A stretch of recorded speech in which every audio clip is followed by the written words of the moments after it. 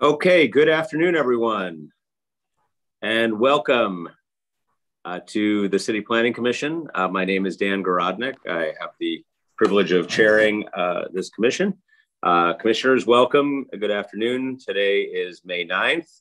For those of you who are joining us for the very first time, today we're going to have a public review session among the commissioners of city planning, where the staff of the Department of City Planning briefs the commission on applications that are about to begin the official land use process. That's what we call certification at the very beginning of ULURP, or we'll have a public hearing on Wednesday, also before this commission at 10 o'clock.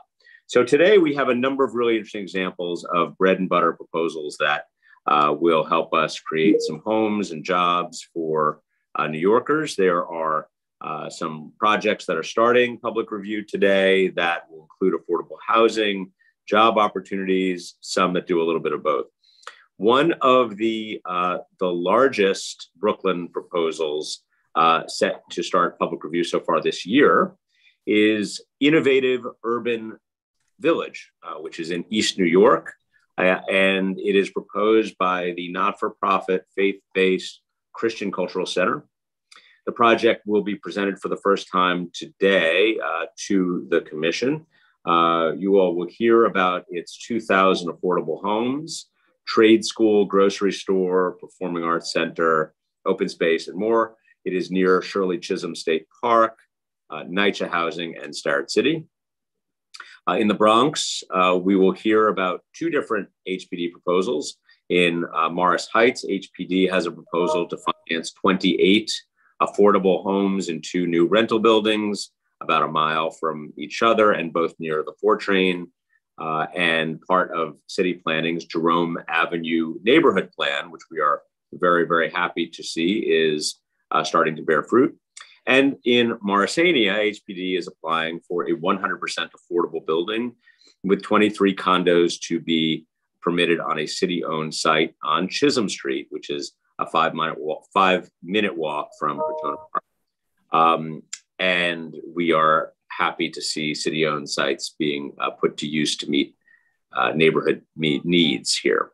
And finally, starting the process today is a project in Dutch Kills in Queens, to bring over 230 homes, 60 of them affordable, new retail, space for an existing water tank business to a transit-rich corner of Queens with several subway stations, bus stops, city bike stations only a couple blocks away.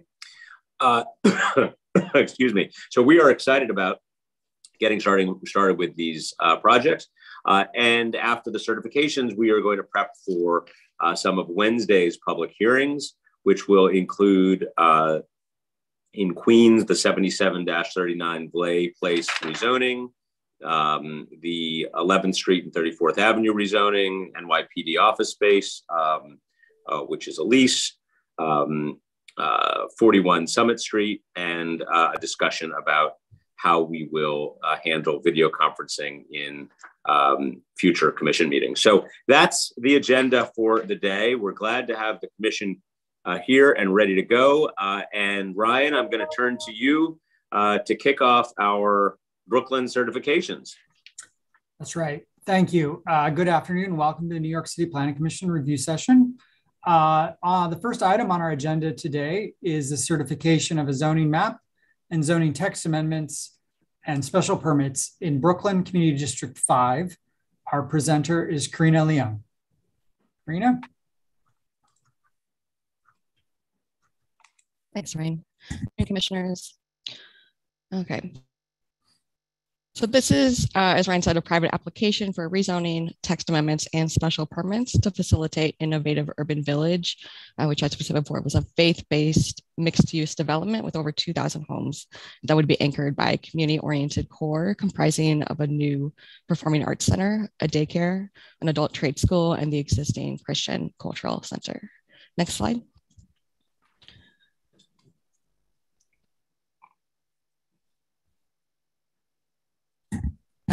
Next slide, please.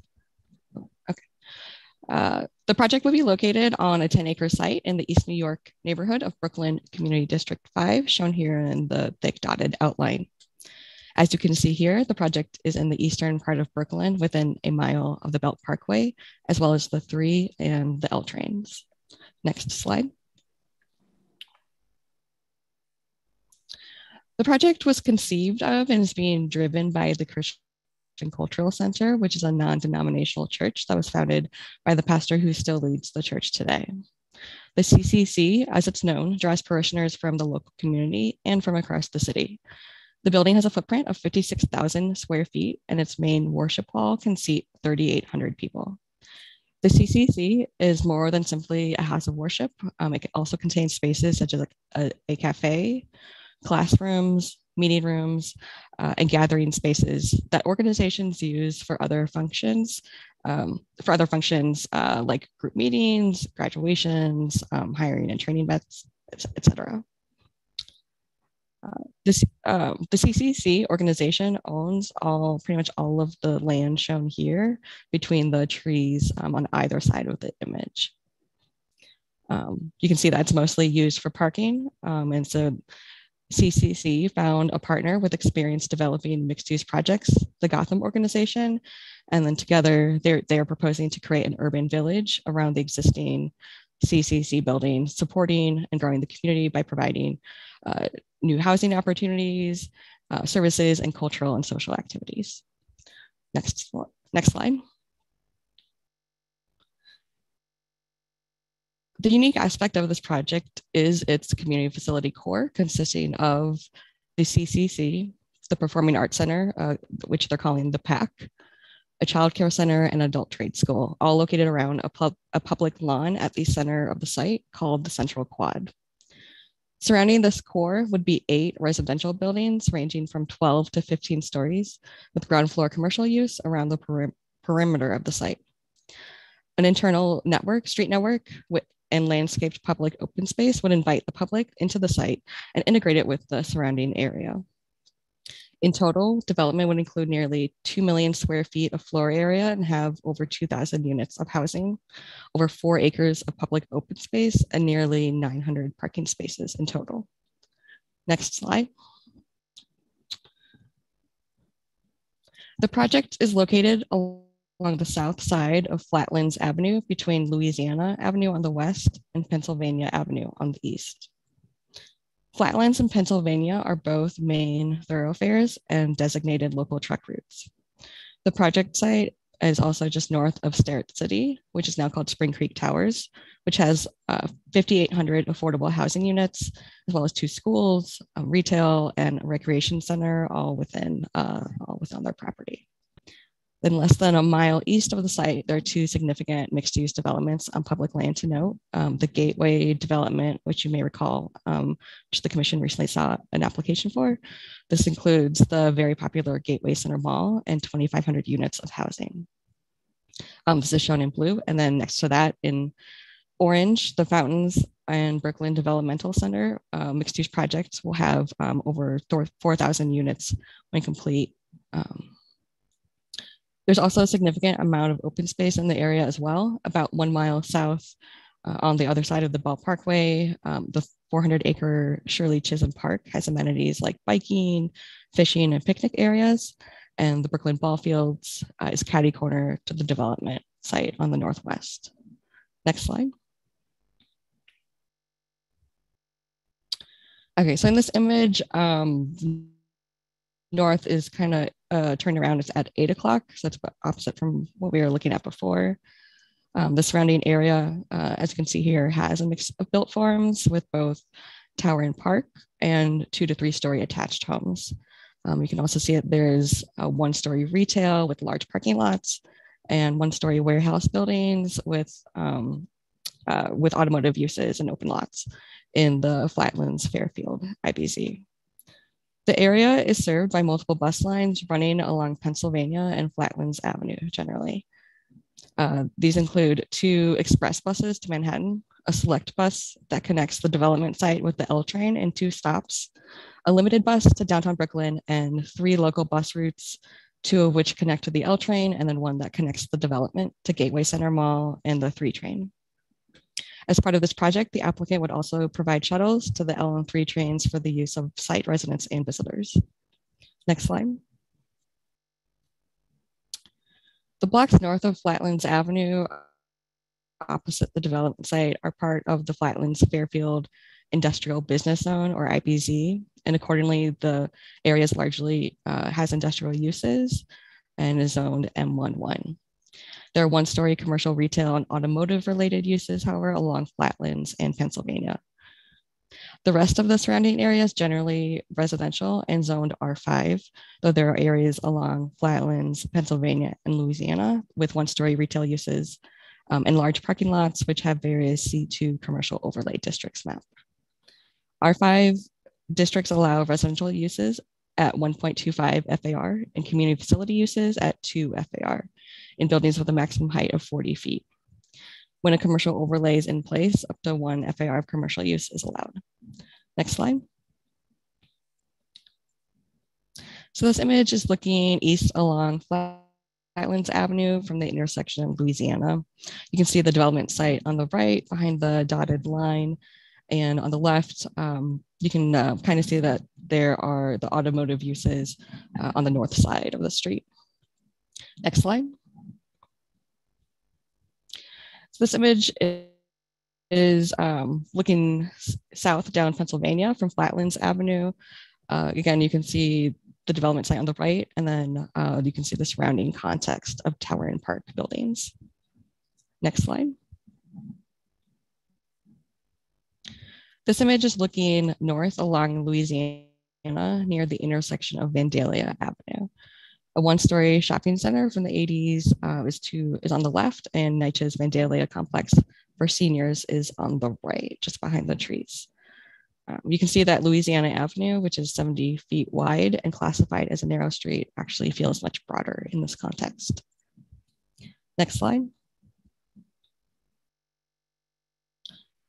The development site has about 600 feet of frontage along Louisiana, 1,000 feet along Flatlands, and about 300 feet along Pennsylvania, and then a total size of 10.3 acres.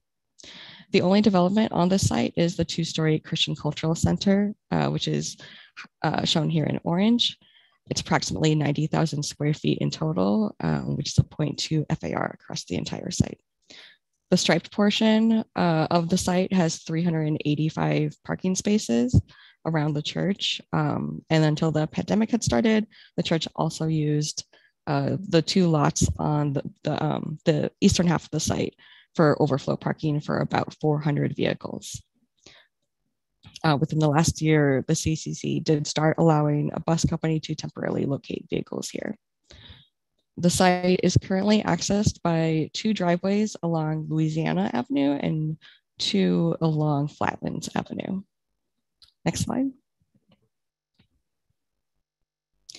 The applicant seeks to develop the site with a mix of residential, community facility, and commercial uses. The proposal includes 10 new buildings, which would consist of 8 mixed-use residential buildings, a performing arts center, and a parking garage. The proposal also includes over 4 acres of public open space and an internal network of private streets that will be built to DOT standards and essentially act and feel like public streets. The CCC would be maintained and anchor the core of the community-oriented uses located around a 20,000 square foot central quad. So you have the trade school for adults, the CCC, the PAC, and a childcare center that wraps around a playground that's also open to the general public. The 8 residential buildings would be located along the site perimeter and would have local retail or other commercial uses on the ground floor. The continuous street fronts or storefronts along Louisiana and Pennsylvania would be enhanced by 5-foot sidewalk widenings on these streets in front of buildings 1, 3, 5, and 6. The public parking garage would be located behind the PAC and the CCC and would contain the approximately 110 required accessory parking for all the retail and commercial uses, retail and community facility uses on the site. It would have a maximum capacity of 500 spaces to accommodate the needs of large events like Sunday services, but it's not expected to be utilized at full capacity all the time. Normally, the public garage is only accessed from Louisiana, but there is a shared street in the shaded area to the north and west of the central quad that would be opened up for traffic to leave from the garage directly onto Flatlands after large events. And all other times, this area would be blocked off to traffic and is open to pedestrians. Residential parking would be accommodated separately from the public parking.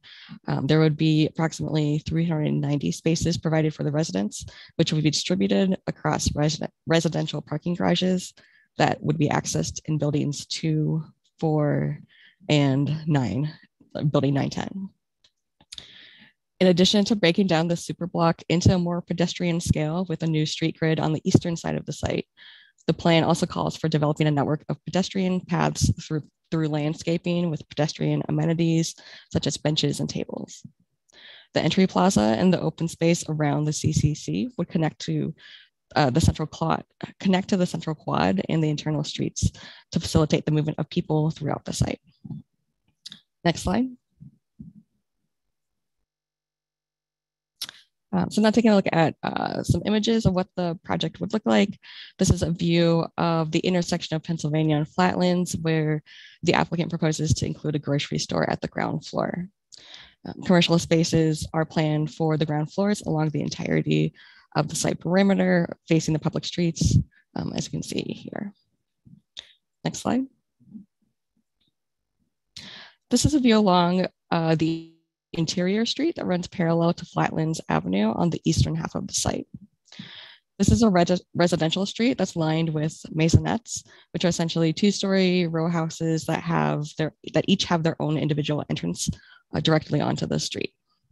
These provide a transition between the street and the 12-story multifamily residential buildings behind them. Next slide. This is a view within the development looking south from the main project entrance at Flatlands Avenue toward the central quad and the PAC.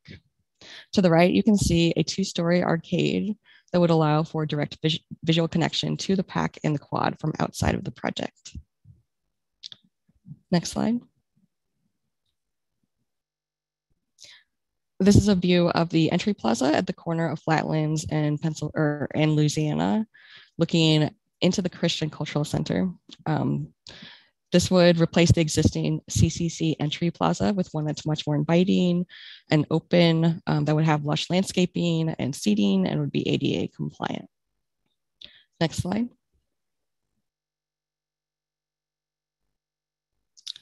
From the entry plaza, moving within the site along the north side of the CCC, you'd arrive at this view of the central quad, which is supposed to be fully open to the public. The applicants have said that they intend to program the space with publicly accessible events, and that would complement the surrounding uses. Next slide. So in summary, the proposed development would total 1.9 million square feet, including about 100,000 square feet each of commercial and community facility space. There would be approximately 2,050 residential units, all of which the applicant intends to be income restricted, plus over 4 acres of new public open space, about 900 parking spaces, with 500 of these for public uses and the remaining for the residents. DCP is pleased with the proposed site plan and the massing, but does note that the agency is working with the applicant to refine certain design elements and details of public open space and the parking garage during public review. Next slide. To facilitate the proposed development, the applicant is requesting a rezoning, zoning text amendments, a special permit for a large-scale general development, and a special permit to allow for the proposed parking garage. Next slide.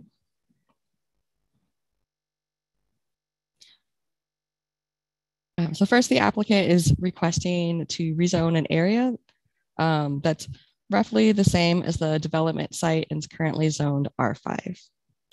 They're proposing an R72 zoning district with a C24 commercial overlay over the entire area. R72 districts allow residential uses to a maximum FAR of 4.6 when paired with mandatory inclusionary housing, or MIH, and then a maximum FAR of 6.5 for community facility uses. When you have that paired with a C24 overlay as proposed, retail and other commercial uses would be permitted up to 2 FAR. With MIH, quality housing regulations are mandatory, and within the R72 districts, buildings are required to be located at the street with a base height between 40 and 75 feet, and a maximum building height of 135 feet or 13 stories. Next slide.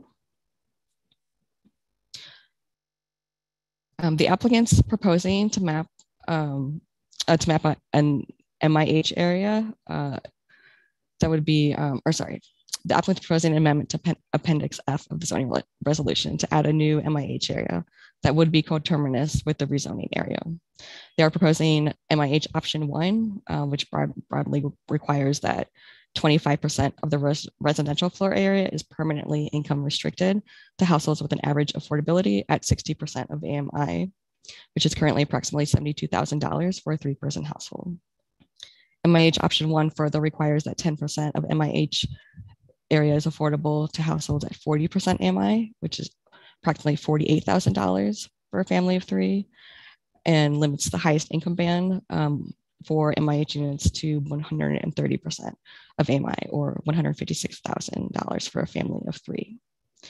The applicant has said that the proposed development will be 100%, intends for the proposed development to be 100% affordable, and that it would comply with option 1.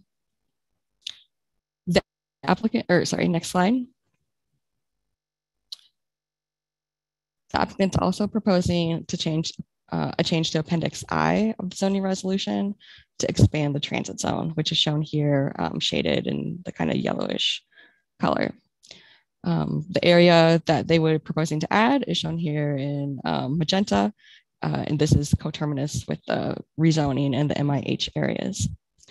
The transit zone was established in 2016 as part of citywide zoning reforms called Zoning for Quality and Affordability, or ZQA. Within the transit zone, the parking requirement for certain income restricted housing units, or IRHUs, is eliminated. The applicant has said that approximately 1,500 of the proposed units would qualify as these IRHUs, and which are subject to a 15% parking requirement in R72 districts. And then the remaining units would be subject to a 50% parking requirement. And that would require the development to provide 487 residential parking spaces. However, with the expansion of the transit zone, the requirement would be reduced to 256 spaces for residential uses. Next slide. The Commission recently saw this explainer on large-scale general developments, which broadly allow you to look at the whole site as a single zoning lot and allows for bulk modification to support a better site plan. Next slide.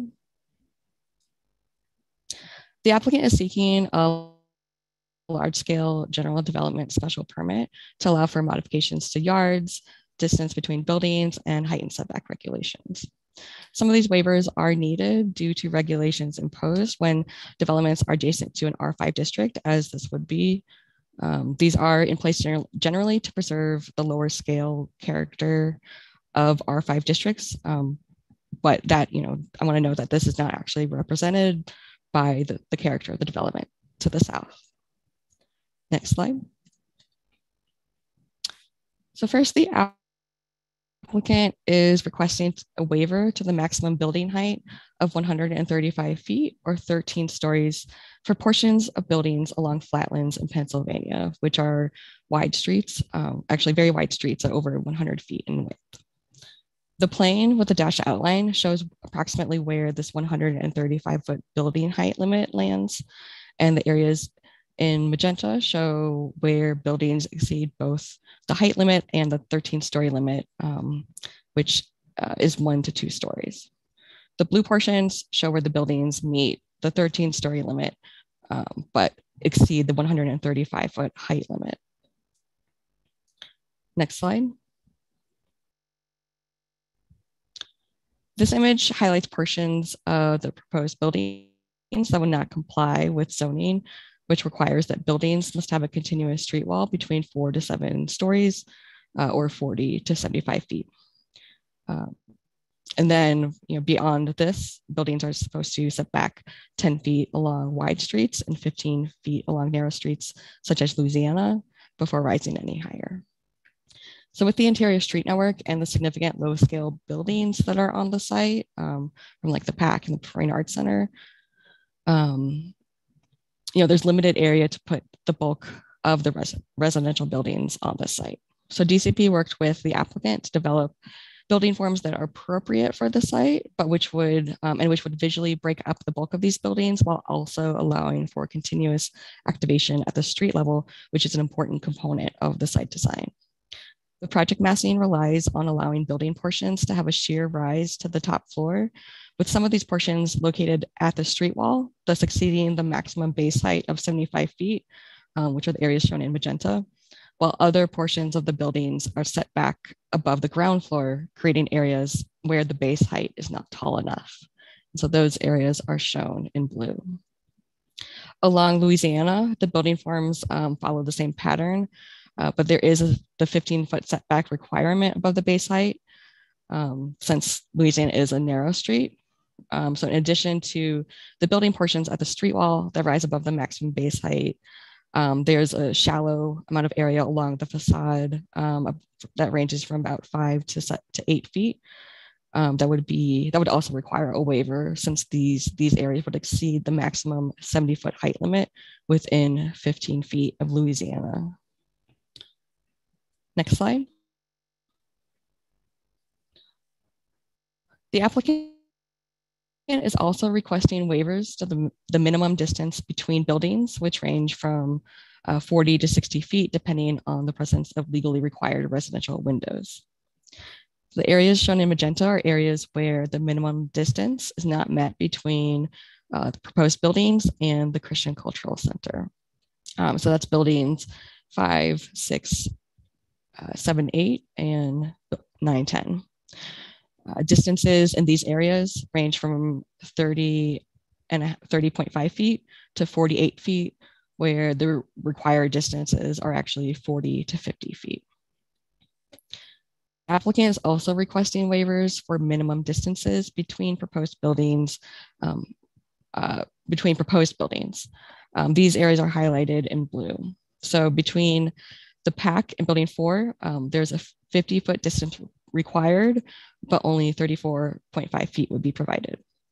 But between buildings 5 and 6, and between buildings 7, 8, and 9, 10, a 60-foot distance is required, but this would be reduced to 50 feet. And then on building 9, 10, there's 2 portions of that building above 9 stories where the minimum distance of 60 feet would be reduced to approximately 39 feet. These waivers are being requested to ensure a sufficient building depth and adequately sized residential floor plates.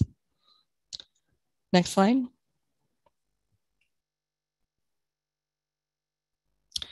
So generally, 30-foot rear yards are required for residential use, and 20-foot rear yards are generally required for non-residential uses along shared lot lines. Since the site is adjacent to an R5 district, 8-foot side yards are also required. The applicant is requesting to fully waive the required side yards, which are shown in magenta, on buildings 2 and building 910, and is requesting to fully waive the required rear yards on the parking garage, the PAC, and building 4. Because the proposed buildings are located at the perimeter of the site to accommodate for the internal street network and open space. Next slide. And then lastly, the last bulk waiver that's being requested pertains to the transition rule in section 23-693 of the zoning resolution. This regulation requires that there's a transition area between higher height and density districts and lower height and density residential districts.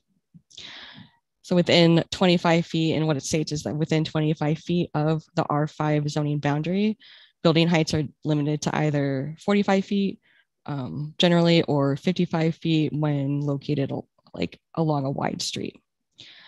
This is to ensure that there's a visual transition to the 30 to 40 foot height limit allowed in an R5 district. The dashed line indicates this 25-foot area, and the shading indicates where proposed building heights are taller than the 45 height allowed in magenta, or in blue, taller than the 55 height allowed. So here along Pennsylvania, building 2 rises to 120 feet, and in that blue portion, and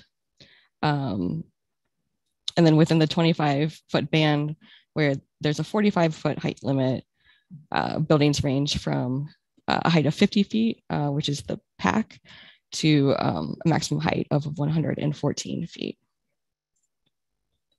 Next slide.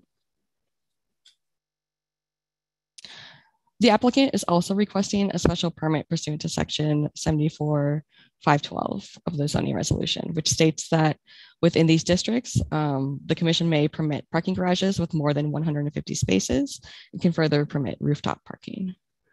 Next slide. In order to grant the special permit, the commission must make the following findings. Note that finding F is not applicable in this application.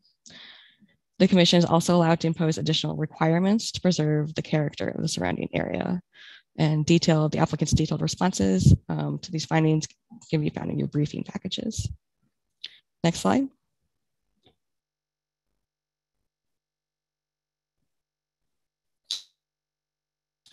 So this is a reminder where the parking garage is. It's highlighted here, and then the primary garage access that's also highlighted here is off of Louisiana Avenue.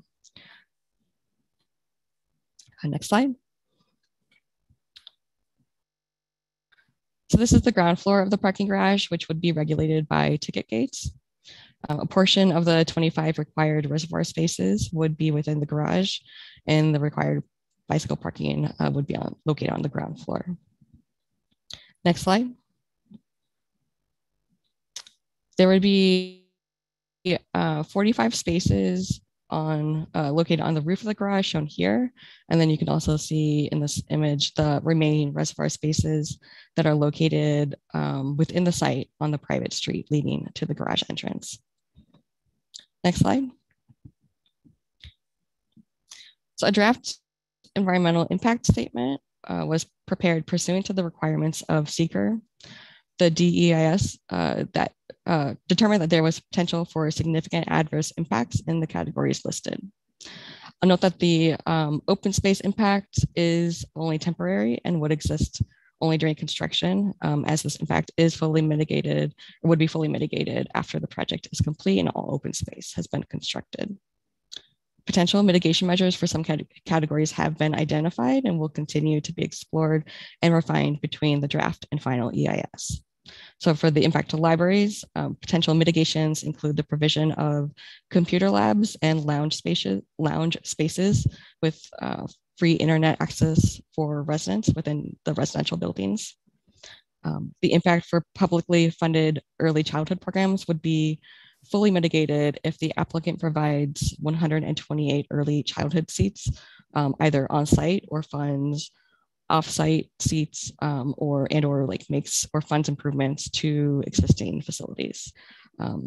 If DOE finds it appropriate, the early childhood program impact could be fully mitigated with approximately half of the space that's currently allocated to the daycare center on site. Potential traffic mitigations include a new traffic signal at Flatlands Avenue and Georgia Avenue, as well as monitoring after the building is constructed, and formal agreements for managing traffic during peak demand on Sundays. Other mitigation measures for traffic include signal timing changes, parking regulation changes, to gain a travel lane at key intersections, and possibly lane restriping. Additionally, the applicant will be providing shuttles once the first 2 buildings are complete, which will be codified in the restrictive declaration. This concludes my presentation, and I'll take any questions that you have.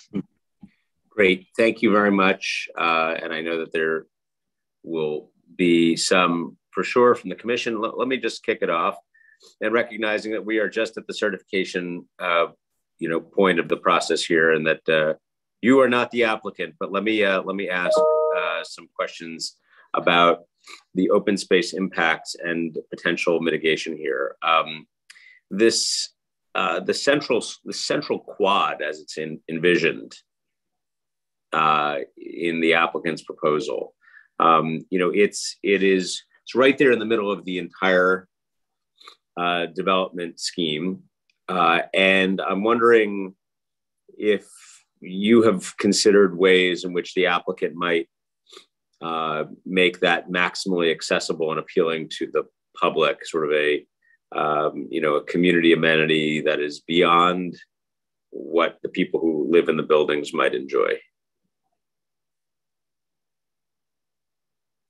The applicant, thanks for that question, Chair Grodnick. The applicant has talked about an interest in wanting to program the space with events. We would support that as long as it's really important to us that this space remains freely accessible and open to the public.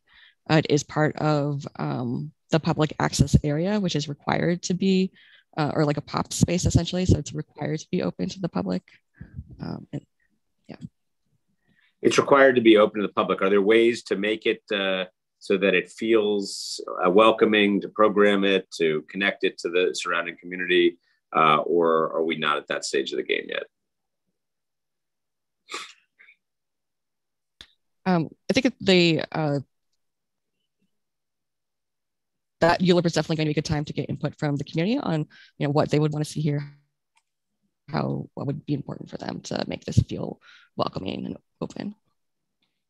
Okay, and on the timing of that quad, so at what point in the development, presumably these buildings are being built in the sequence in which they're numbered. At what point will this quad come to be?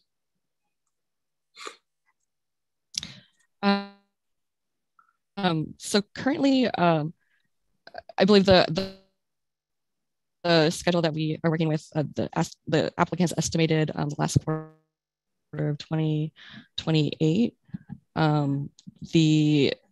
This would come about midway through the project. The applicant did say they are proposing to build the first 4 buildings before, at least before the quad would be open. Okay, so it'd be 4 buildings, then the quad. And part of that is, yeah.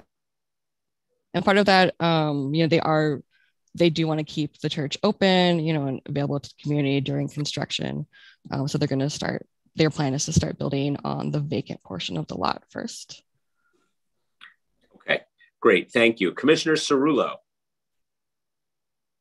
Thank you, Mr. Chair. It really is a spin-off of the question you just posed. It was really a phasing, just to get a general sense if there was an understanding of what the phasing of this development was planned to be, given its size and the number of buildings, and that linked obviously to the question about, where does the public space fit into that phasing?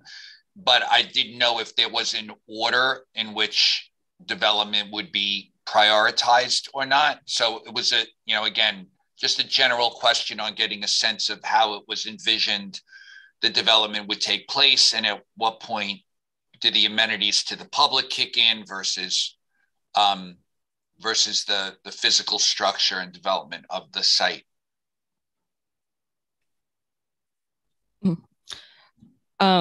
So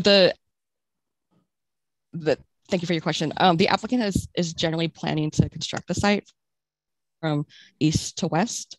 The first 4 buildings on the east side east of the main street are expected to be completed first. There will be, in total, let's see, each of the first 2 phases, which would consist of, or how the applicant's describing it, the first 4 buildings would have approximately 25 plus 35, about 60,000 square feet of publicly accessible area.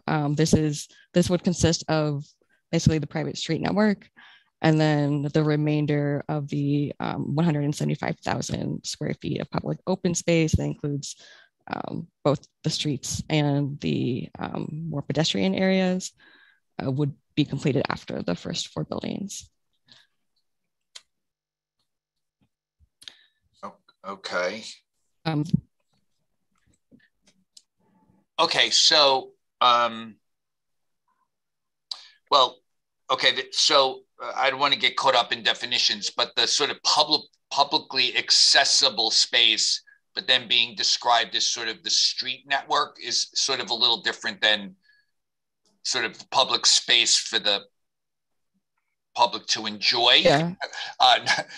So I just wondered where that fit in. I mean, I think that was really where the chair was in I guess where that fit into the process as well. So it's, again, like I said, it was a little bit of a familiar question. But I guess, look, I realize this is early in the process, but it would be helpful to know, we'll see. I'm sure the community will have many opinions about the phasing and the process and what is available to them as a community. So we'll see more as we move on. But okay, I appreciate the response. Thank you. Thank you, Commissioner Cerullo. Commissioner Goodrich.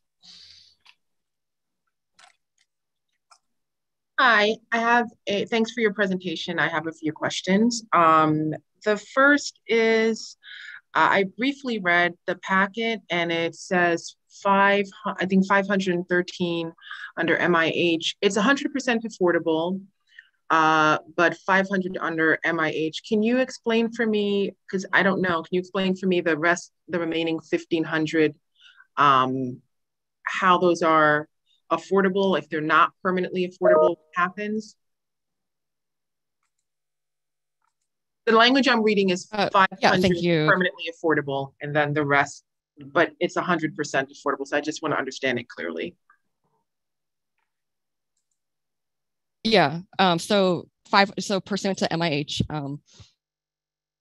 25% of the residential, effectively 25% of the residential units would be permanently restricted to certain income levels, as long as they comply with option 1. And the remainder of the units, the applicant has publicly committed to making or intends to make these affordable to various different income levels via both city and state subsidy programs. These are generally on term limited, but are having generally HPDs now trying to structure them to encourage developers to continue affordability at the end of these terms. Okay, thank you. And then just a quick follow-up on that. If let's just say if the developer later on doesn't want to commit to it, is there any accountability, or they just can change it, or?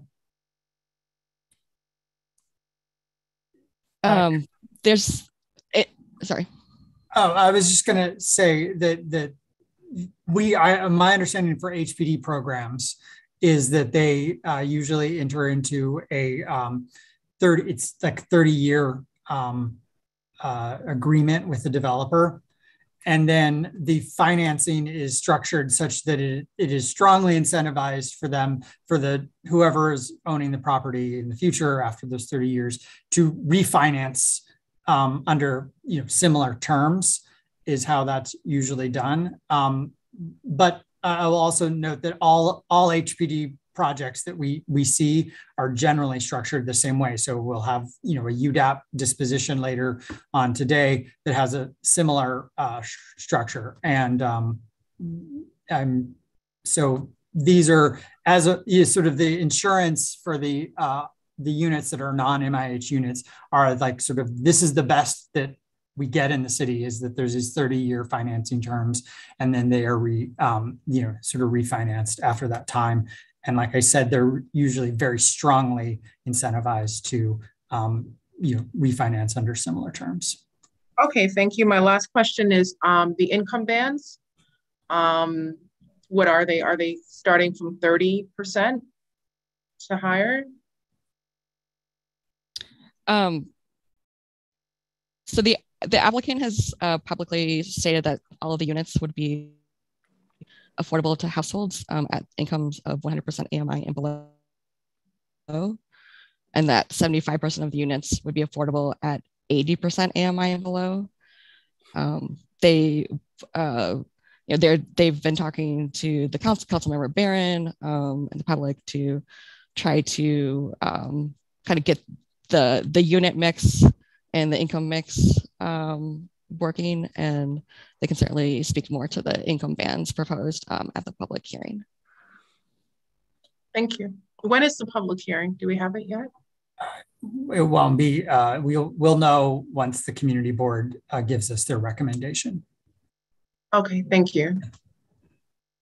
We will follow up for sure. Yeah. Commissioner, thank you, Commissioner Goodridge. Commissioner Ortiz. Hi, thank you. I had some questions about the retail. There is about, well, you mentioned 107,000 square feet of retail. Where is the nearest commercial district here in the neighborhood?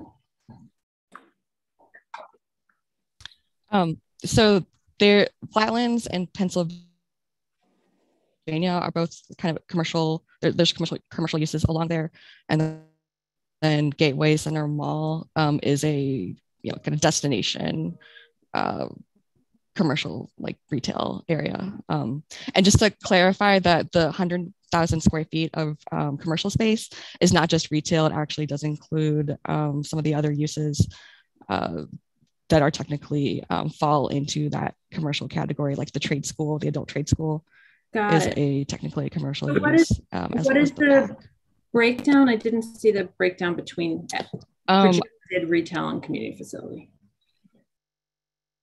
Yeah, I don't have that at the moment. We can. When it comes back, it would be helpful for we can definitely get that. To share that. And in general, I'd like to see, what kind of evidence we have that there is in fact sufficient demand for 100,000 square feet of retail / community facility. Either in the neighborhood or generated by new development. About 2,000 housing units, rough estimate, rule of thumb can generate about 25,000 square feet of retail, can support about 25,000 square feet of retail. So, we're well above that here. And I'm just curious sort of what the feedback is from the community on if they're concerned about the impact this might have on nearby small businesses or just businesses in general. I do see that there are two grocery stores in the immediate vicinity. So, curious whether this third one is competing with those or not. And I would like the development team to be able to respond to those when it comes back. And in general, I just will say, I know we're very early on, but I'm not sure I understand the rationale for lining the exterior of the site with retail.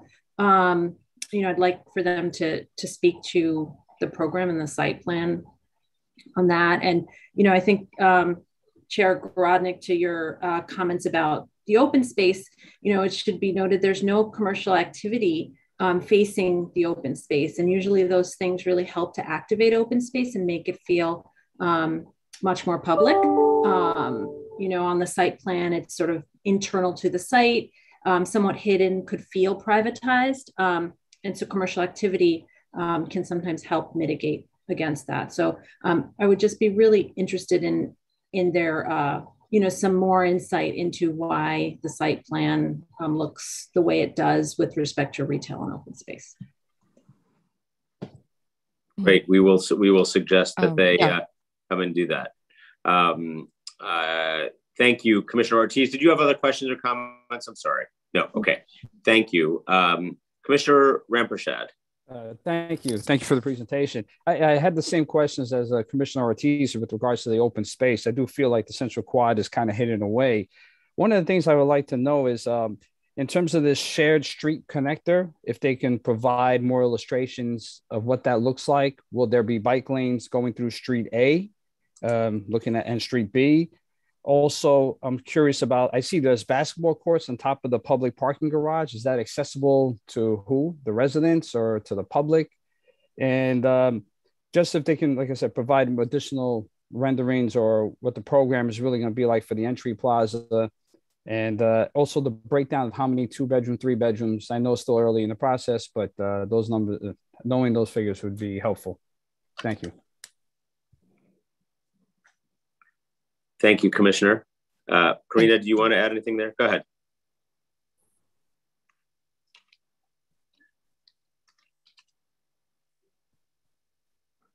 You're muted. Sorry. Yeah. Just a note on, yeah. So just a note on the basketball court. The applicant is planning to make that basketball court, open to the public, and that would be available when the roof, like with the full capacity of the garage, is not needed.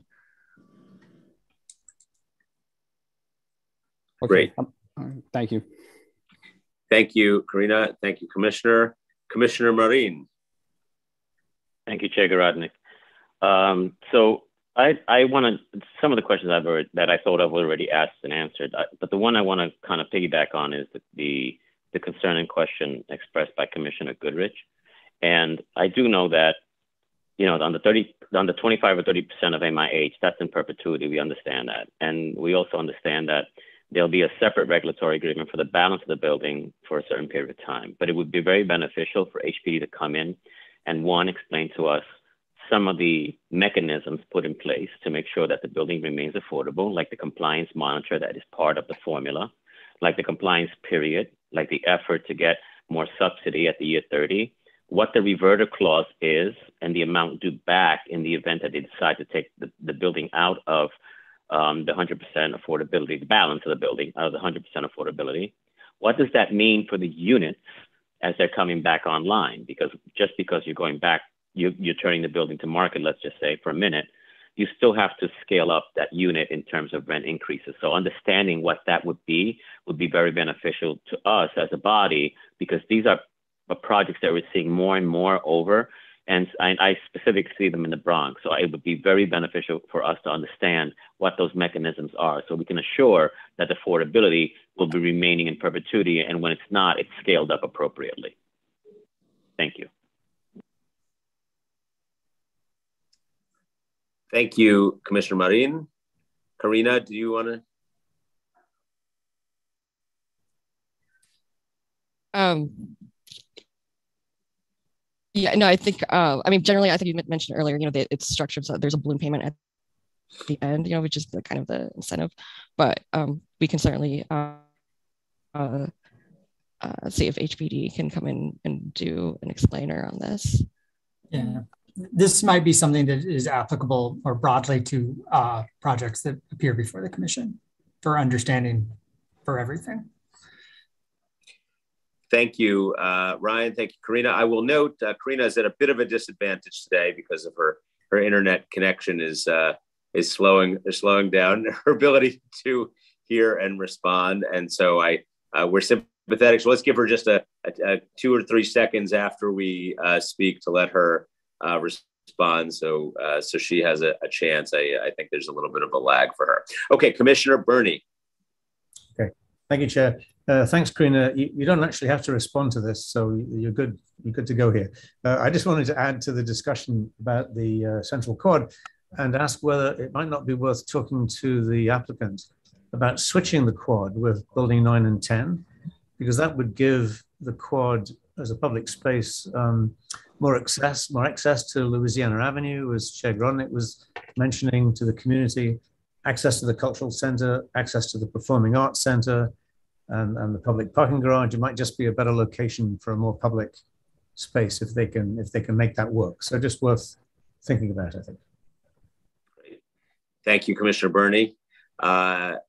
Commissioner Levin.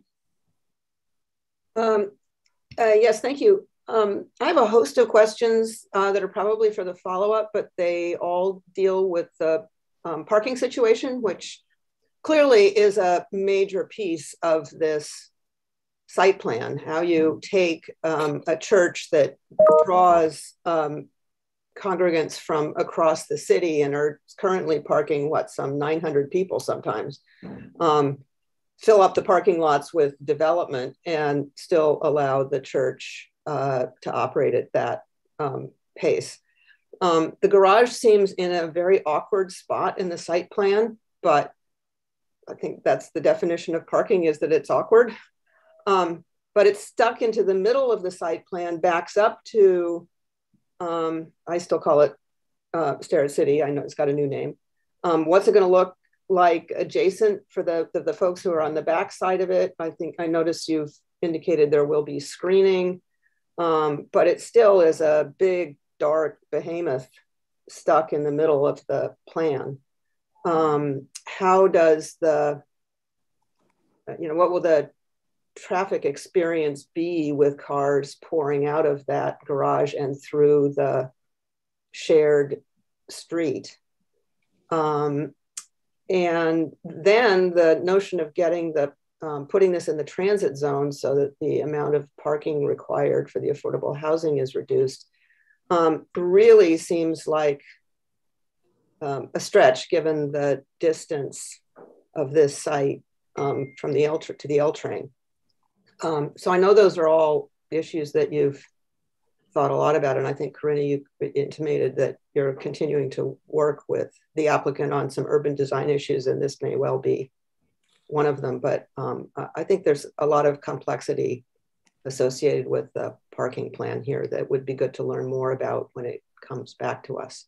And then just as a tiny detail, I'd love to know that they're putting a ton of bike parking into each of the residential buildings. This is a great biking neighborhood because it's so transit challenged, but it's also flat. And if we're pressed to provide parking, the standard analysis says, oh, there'll be sufficient parking on side street, on public streets. Well, I don't think that's going to fly here very well. But if we really made a model here of putting a lot of easily accessible bike parking in for building residents, I think that would be a very good thing.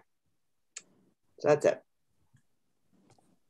Great. Thank you, Commissioner Levin. Plenty more to come on that one for sure.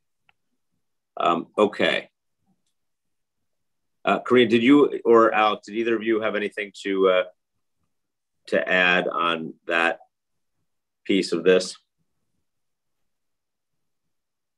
I would just say that we're happy to come back with the applicants to have the applicants explain their detailed parking and traffic pattern.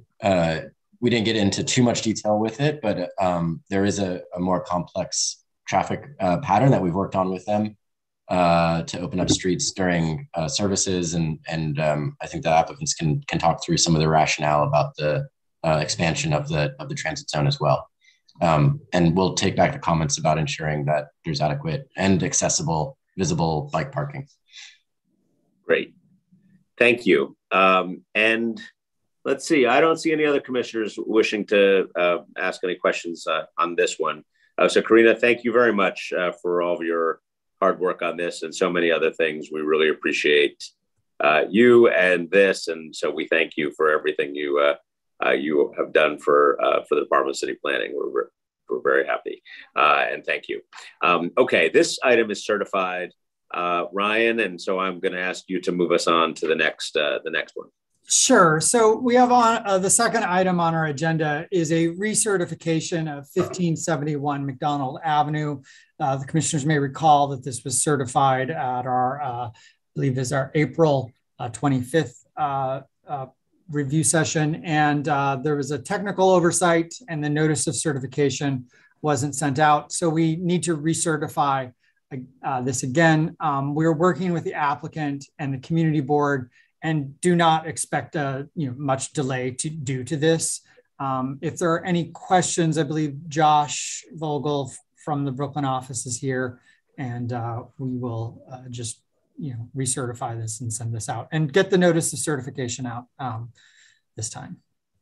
Okay, good. Thank you, Ryan. I don't see any questions. So with that, this project is recertified. So thank you for that. And let's we'll move the necessary paperwork to get it going.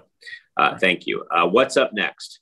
The third item on our agenda is a certification of a UDAP designation and disposition of city-owned land in the Bronx in Community District 5.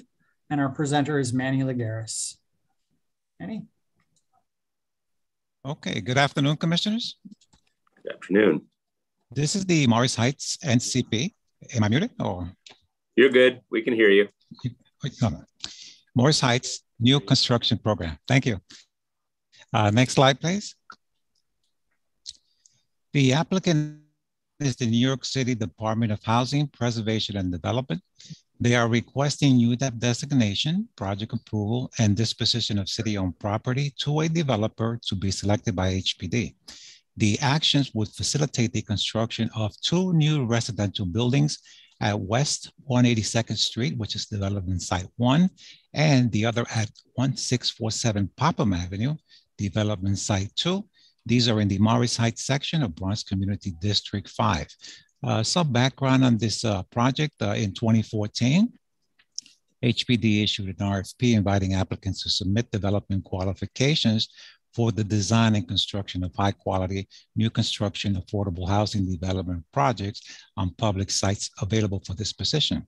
The goal was to promote neighborhood revitalization across the city through infill developments that would expand opportunities for affordable homeownership and create multifamily affordable rental buildings. This project that I'm presenting right now, Morris Heights NCP, is just for rental buildings. Next slide, please.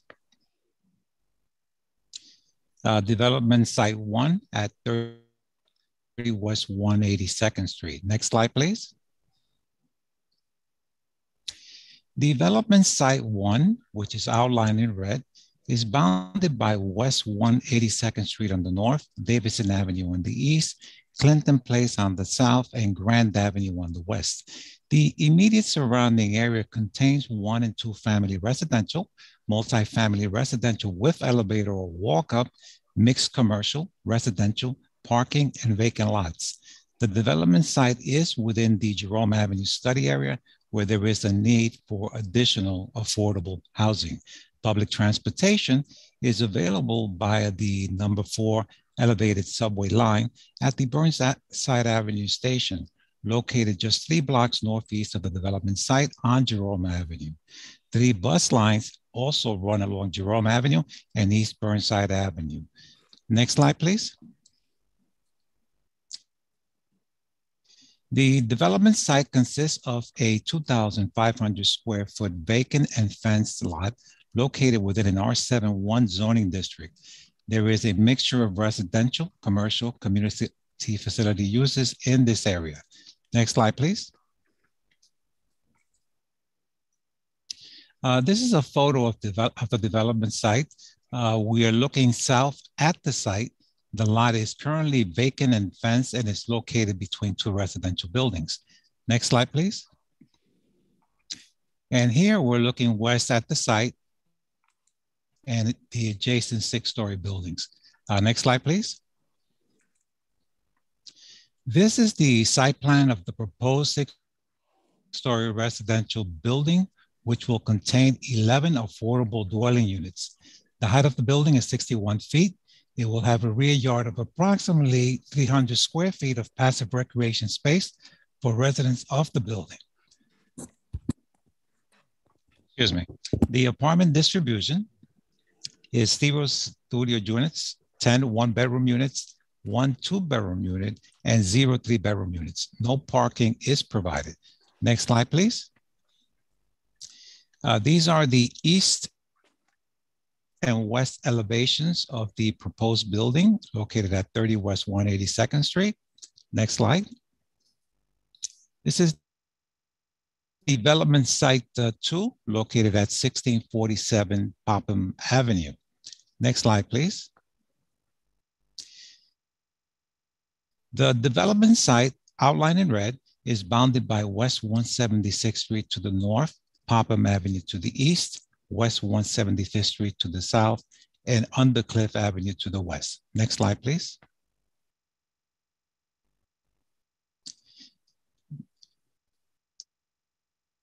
The area map shows that the immediate surrounding area is primarily residential, consisting of 1 and 2 family attached and semi-detached homes, medium density 4 to 6 story walker buildings, and high-rise elevator buildings with pockets of commercial and parking. The area is zoned R71. Next slide, please. We're looking at a photo of the 5,000 square foot development site, which is currently vacant and fenced. Next slide. This is another photo of the development site looking south toward 175th Street. The site is located on the right. Next slide, please. The site plan of the proposed 6-story building, which will contain approximately 17 affordable dwelling units. The height of the building is 59 feet, and the rear yard will contain 573 square feet of passive recreation space. No parking will be provided. Next slide, please. And this slide shows how the building will look like. Next slide, please. And these are the actions that will facilitate the proposed project, UDAP designation, project approval, and disposition of city-owned property. I'd be happy to answer questions. Thank you very much, Manny. Let me see if you're there welcome.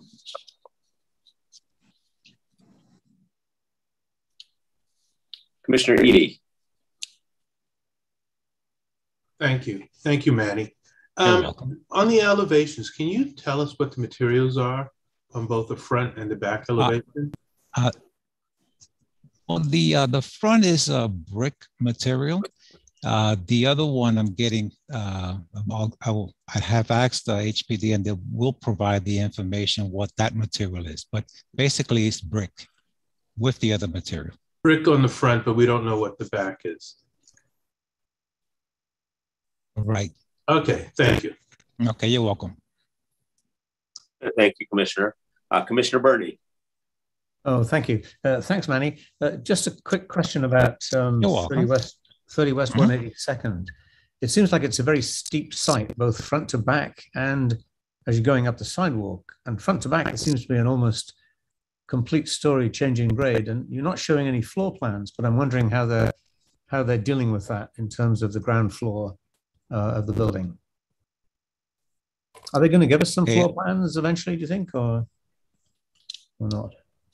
We do have floor plans, but I will get back to you on this. I will try to get something better than what we currently have.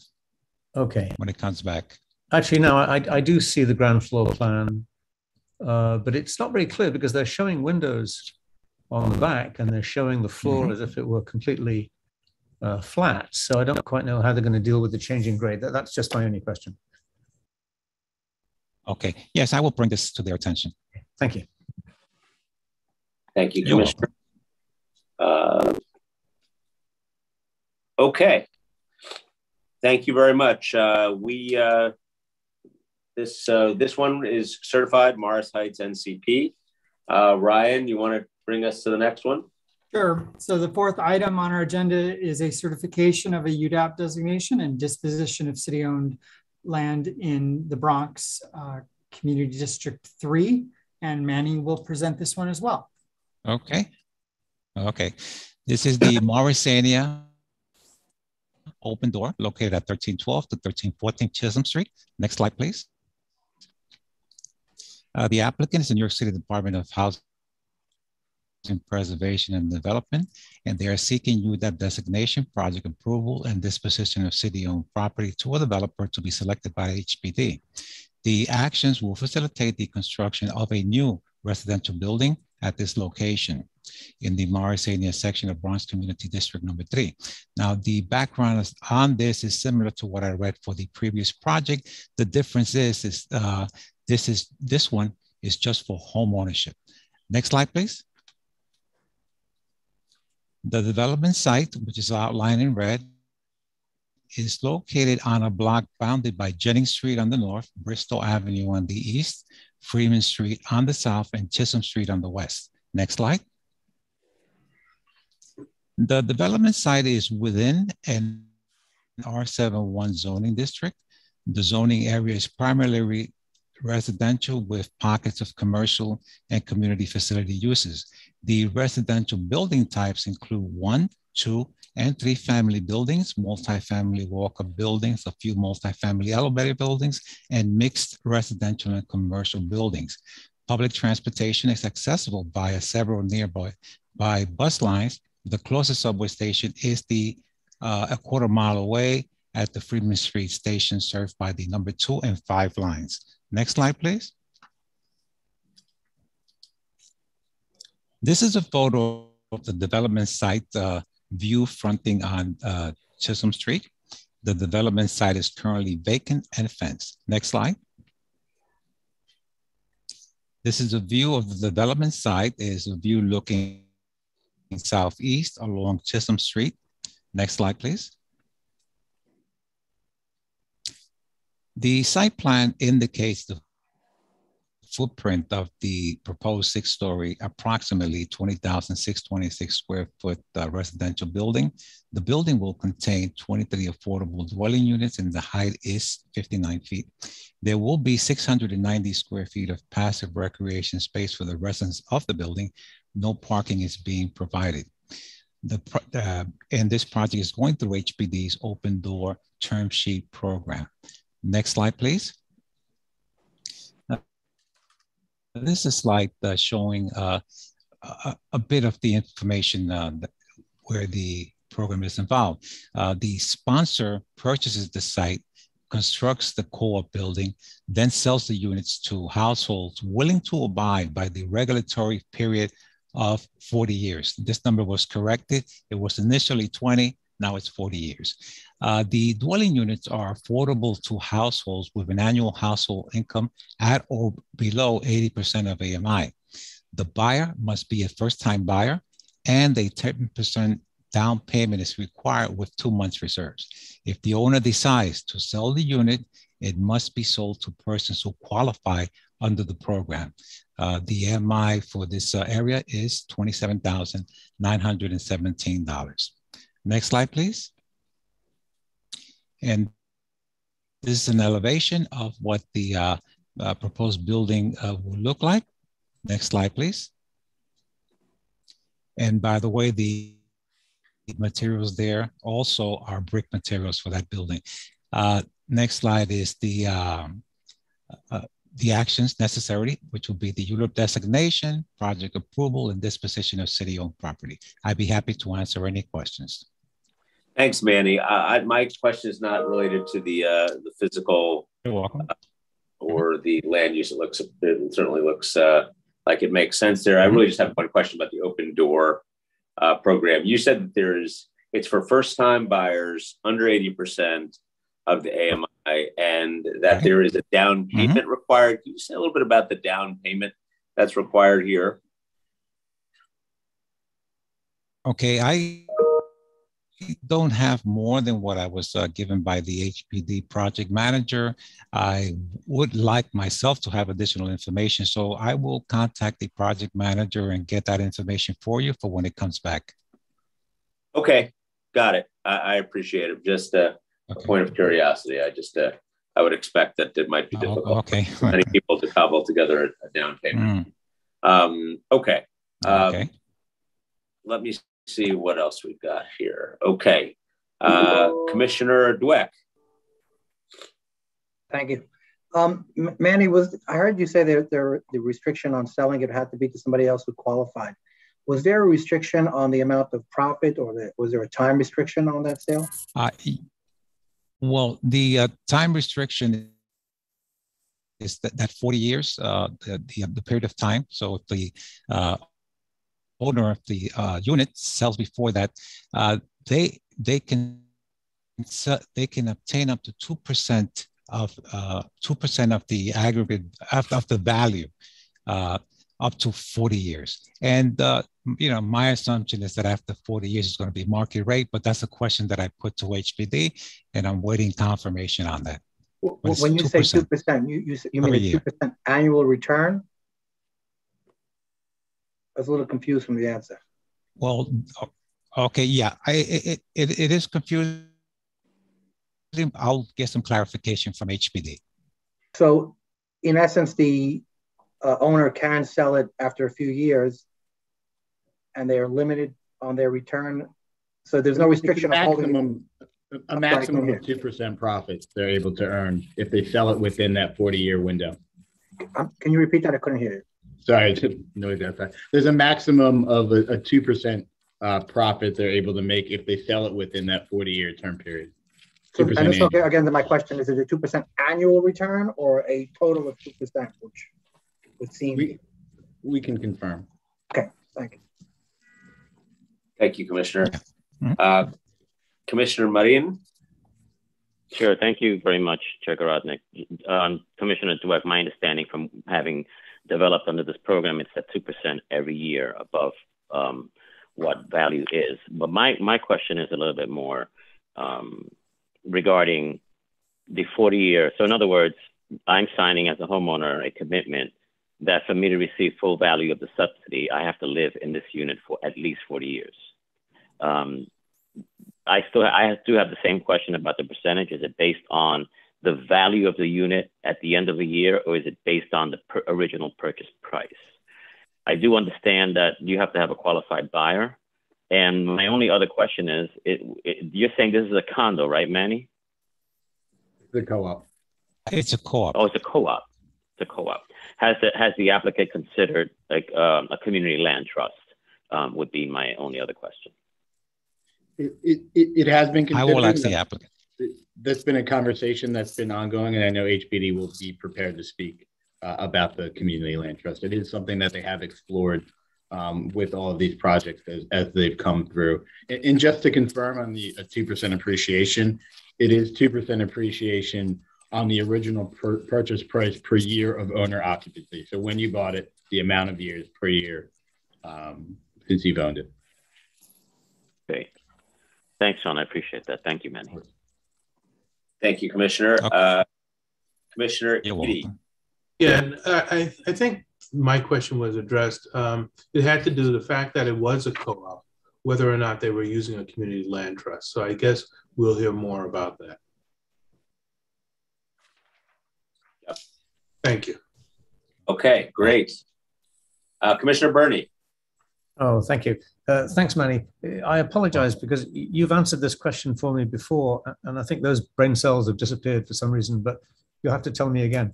In terms of the common areas, the garden, the public spaces, the elevators, and so on, I'm assuming the co-op agreement has some provision for these 23 units to collaborate and pay for maintenance of the common parts. Is that the case? There is a maintenance. It might be the case. Okay. Sorry, man. Oh, sure, no problem. Okay. There is a maintenance fee that's included, and there's a minimum percentage that it goes up each year. I want to say it's 2% per year minimum increase in the maintenance fee that, in order to take care of it, because it has been a problem. I know it was a problem with HPD's previous home ownership term sheet, so that's something they've factored in as they thought through the open door program. Okay. So do they normally hire a maintenance person to do that, take care of the planting in the front and take care of the common areas and so on, or how is that typically done? We can confirm. Yeah. Okay. It's just a concern because, obviously poorly run co-ops can end up having the common spaces really fall into disrepair and can be a real problem. So I think we need to make sure that provisions are made to solve that problem before it starts. So thank you. Thank you. Commissioner Edie, I see your name. Yeah, I had one additional question. Yep. Did I understand that there is a cap on how much the maintenance costs go up each year? Did I hear someone say that? I believe there's actually a minimum on the amount they have to go up per year. I think it's a 2% minimum that it has to go up per year in order to ensure they keep up with the current demand and they're able to get. Okay, thank you. Thank you, Commissioner. Commissioner Marin. Yes, I just wanted to answer David Burney's question. Commissioner Burney, question. Commissioner Burney, HPD will not allow you to close without having identified a property manager. And I'm sure they'll talk to that when they come back. But part of the process is the developer must secure a property manager before closing to assure that there's someone who's going to take care of the property. There's a maintenance, there's a reserve, operating reserve. There's a maintenance reserve that's in the budget that we set up when we first developed the budget. And it does go up a minimum percentage every so odd years.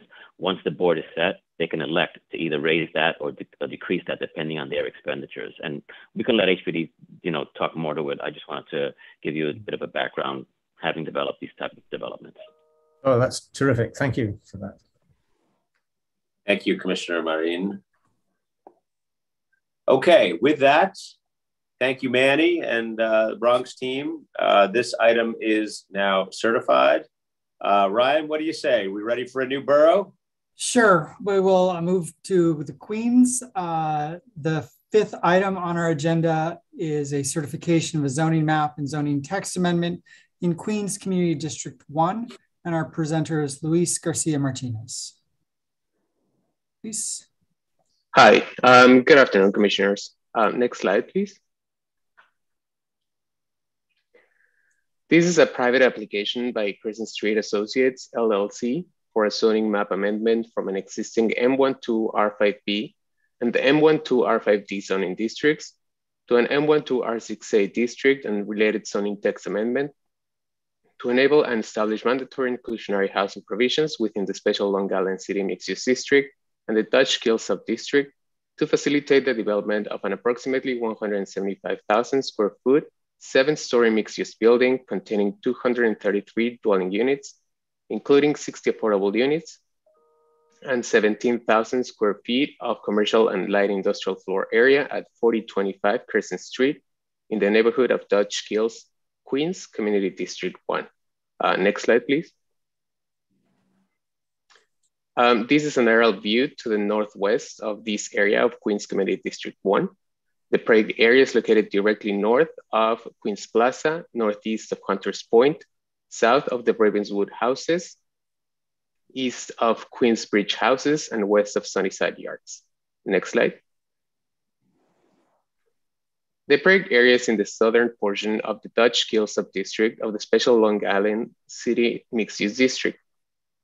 As a little bit of background, the 2001 Long Island City rezoning rezoned an area south of the project area in Long Island City as the Queens Plaza sub-district, a 3-block area south of the Queens Plaza sub-district as the new Court Square sub-district, and the former special Hunters Point mixed-use district as the new Hunters Point sub-district. In 2008, the Dutch Kills rezoning rezoned a 40-block area of Long Island City as a sub-district within the special district, and mapped medium-density contextual MX districts over low-density manufacturing districts, intending to create more predictable building scales, expand the mix of permitted uses, and encourage an increase in residential development. Next slide. For visualization purposes, this aerial view of this section of Long Island City has been rotated so that the north is pointing to the right of the slide. The surrounding area is characterized by its mix of uses and scales, ranging from vacant lots to 1-story warehouse buildings housing industrial uses to 15-story residential buildings with ground floor local commercial uses. East and west of the project area, land uses range from unimproved parcels for parking, auto repair, and vehicle and material storage to 5-story multifamily residential buildings. Building types in the area include 2-story single-family homes and 1 to 2-story warehouse-style light industrial buildings occupied by businesses including antique stores, professional services, auto repair, and grocery and bakery wholesalers. The area immediately south of the project area, north of 41st Avenue, is improved with residential buildings ranging from 2 to 6 stories. Industrial uses include open parking areas, a gas station, a warehouse-style buildings, housing businesses like auto repairs, plant nurseries, a recording studio, and restaurants. South of 41st Avenue, within approximately 200 feet of Queens Plaza North, buildings range from 1 to 21 stories, consisting of newer office and residential buildings, usually with commercial ground floors, and older industrial and retail buildings, now mostly used as commercial spaces. Next slide. There are several community facilities within the surrounding area. The Newcomers High School, a public school specializing in educating new immigrants between grades 9 and 12, is about 300 feet east of the project area. The Growing Up Green Charter School, the St. Patrick's Roman Catholic Church, and the Windmill Community Garden are between 500 to 600 feet northeast of the project area. The Evangel Christian School and Church are roughly 480 feet north, and the Q575 Academy of American Studies is about 350 feet southeast of the project area. The project area is located within the transit zone. It is 4 blocks east of the 21st Street Queensbridge subway station with F train service, 2 blocks north of the Queensboro Plaza subway station with 7, N, and W train service, and about 6 blocks north of the Queens Plaza subway station with E, M, G, and 7 train service.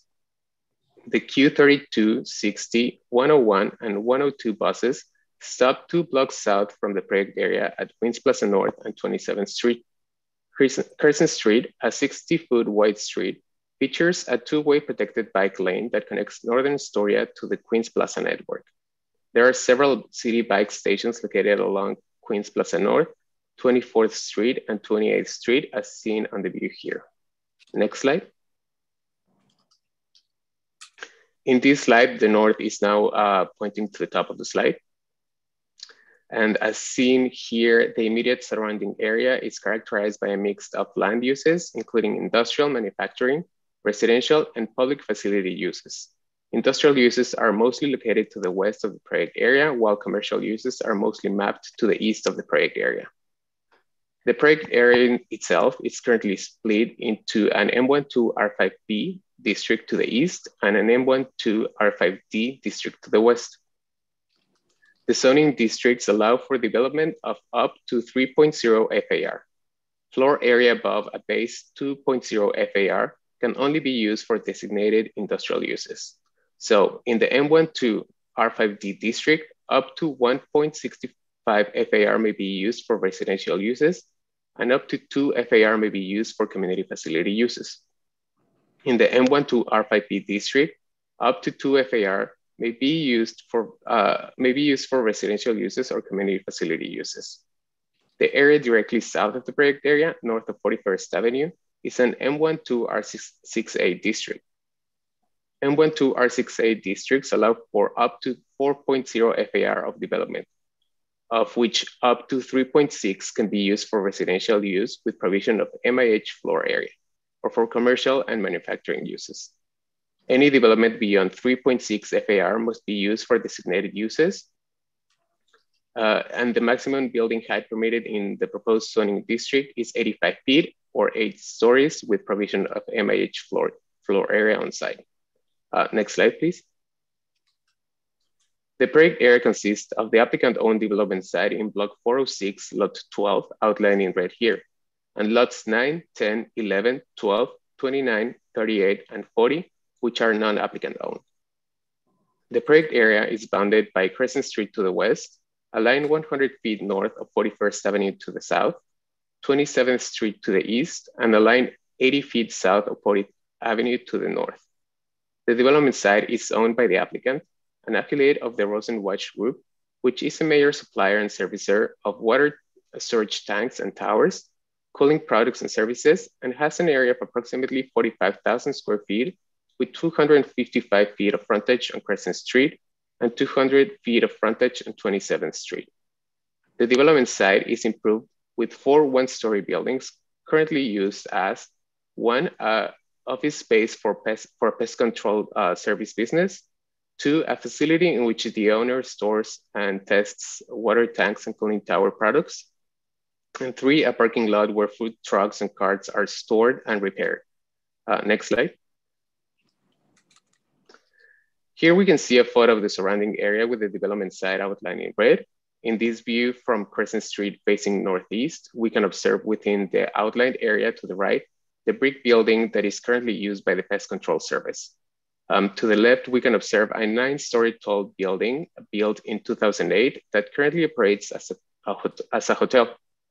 Finally, in this photo, you can also observe the 2-way protected bike lane along this section of Crescent Street. Next slide. Here we can see a view of the project area and development site as viewed from 27th Street to the southwest, with the development site outlined in red again. The building furthest to the south within the development site is the building used by the current owner as storage and test facility for their water tanks and cooling towers. The section to the north is the area used to park, store, and repair food trucks, and we can observe the access point to this part of the lot in the middle portion of the outlined area. Finally, in the background, we can observe part of the higher density developments in the Queens Plaza sub-district. Next slide.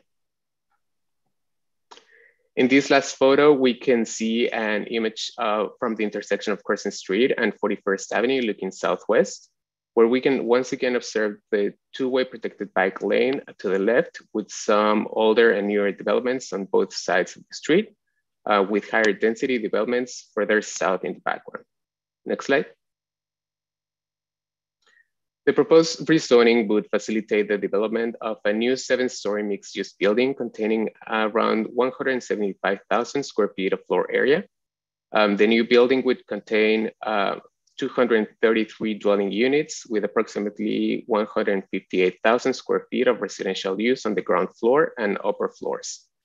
60 of these units, or close to 40,000 square feet of the residential floor area, would be affordable pursuant to MAH option 1. The proposed building street wall would be located at the street line and would rise to a height of 65 feet on both Crescent Street and 27th Street, before setting back 15 feet and rising to a height of 75 feet. A portion of the building fronting Crescent Street within 25 feet of the adjacent M12 R5D district to the north would rise to a maximum permitted height of 55 feet and will have permitted dormers on the 7th story on both street frontages. Next slide.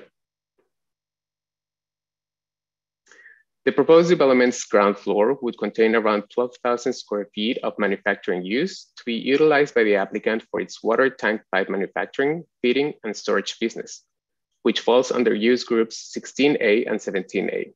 It would also contain about 5,500 square feet of local retail divided into 3 spaces. The proposed manufacturing use would have frontage on Crescent Street and 27th Street with a loading berth and a 12-foot wide curb cut on Crescent Street. This single loading berth would replace 6 loading berths currently present on the property. The proposed development would reduce the number of curb cuts at the development site from 5 to 2 12-foot wide curb cuts, one along Crescent Street and a second one on 27th Street, accessing the proposed development's below-grade parking facility. Next slide. The through lot portion of the development site would have a 60-foot rear yard equivalent with a permitted single story of commercial manufacturing space that would cover part of the yard. The interior lot portion of the development site would have a required 30-foot rear yard that would also have a permitted single story of commercial manufacturing space. A cellar parking facility would provide 88 required accessory residential parking spaces, 18 required commercial parking spaces, and 12 required manufacturing parking spaces for a total of 118 spaces. Next slide. To facilitate the development, the applicant proposes a zoning map amendment from an existing M12 R5B and M12 R5D zoning districts to an M12 R6A zoning district, and a zoning text amendment to enable mandatory inclusionary housing provisions within the special Long Island City mixed-use district and the Dutch Kill sub-district, and modify Appendix F of the zoning resolution to establish a mandatory inclusionary housing area. Next slide, please. The proposed zoning map amendment would rezone the project area from an existing M12 R5D and M12 R5B district to an M12 R68 zoning district within the subdistrict, representing an extension of the existing M12 R68 district directly south of the project area. Despite the proposed increase in density, the project area's proposed district would continue to serve as a transition regarding density and height between higher density blocks to the south and the adjacent lower density districts to the north. The proposed zoning map amendment would allow the development site to be improved with residential uses, provide a new ground floor retail to activate this section of Crescent Street, and would allow the applicant's business to retain a presence in Long Island City, as well as retain the existing jobs on the site by modernizing their facilities at this location for their operations. Next slide, please.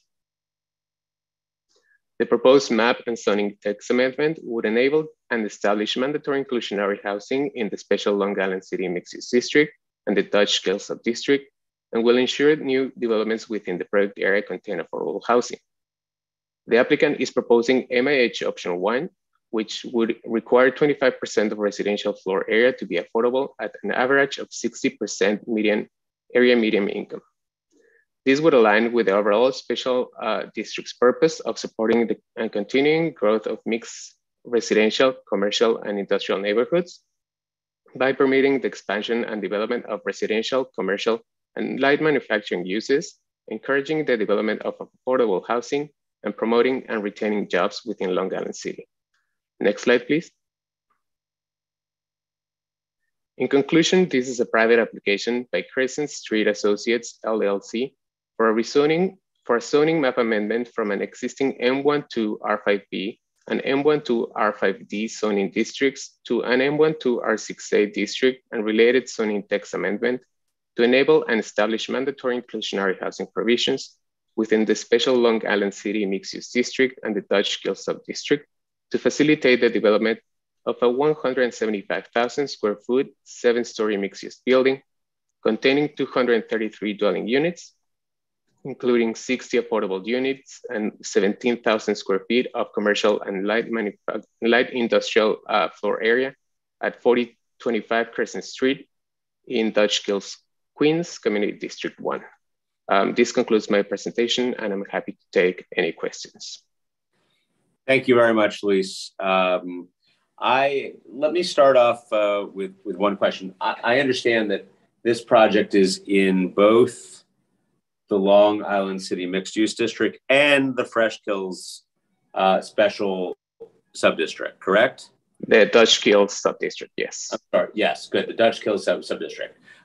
So let's talk about the interaction between those two districts. You described one of them, maybe it's both of them.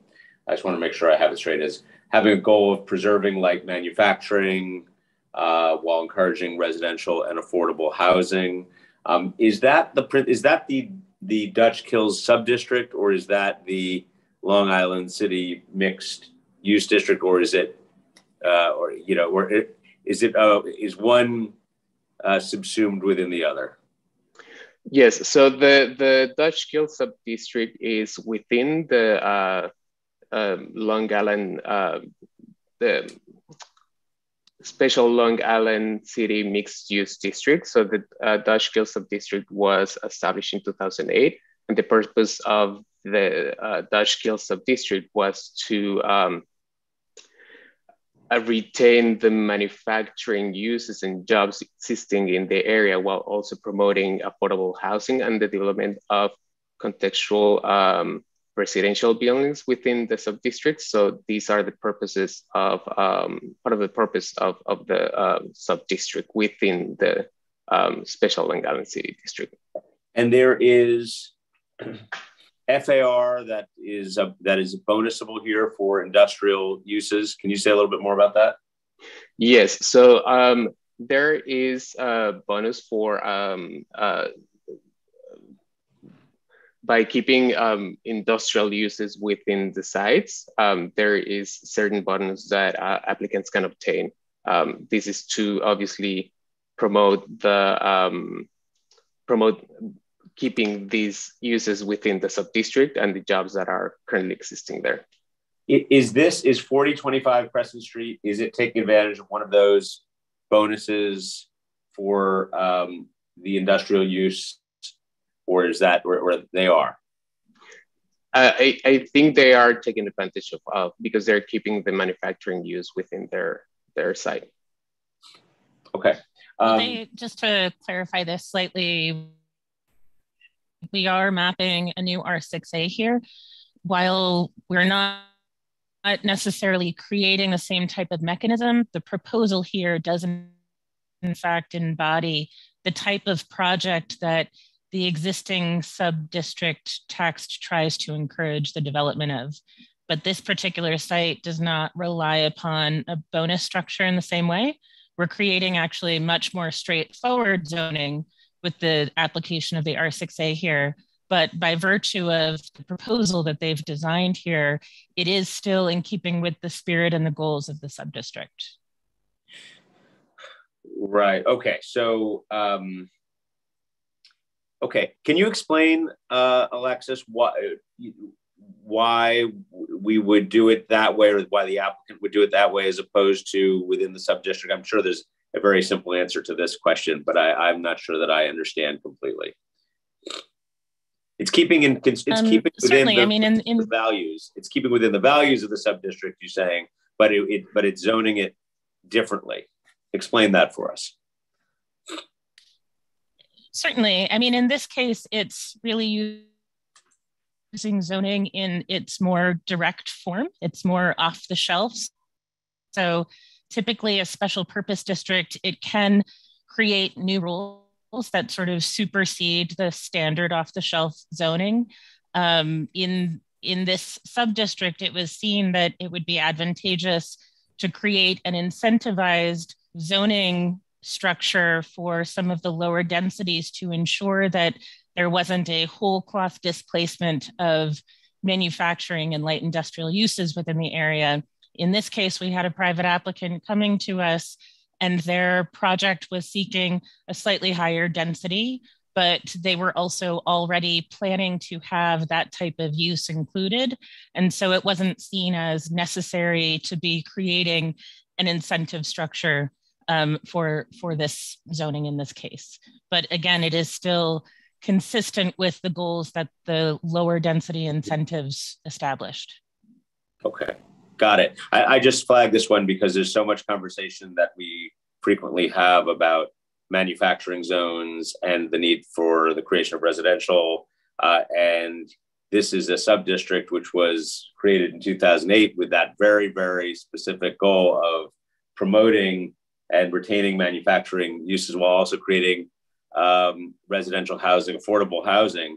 And so I think, you know, I'm taking a close look at this one for the obvious reasons, because there's a lot of districts around the city that are talking about both preserving light manufacturing and also creating affordable housing. So this, you know, if successful, becomes a very, very interesting one of perhaps several interesting and useful precedents for us, but an important one. Okay, so let me see if there are other questions here.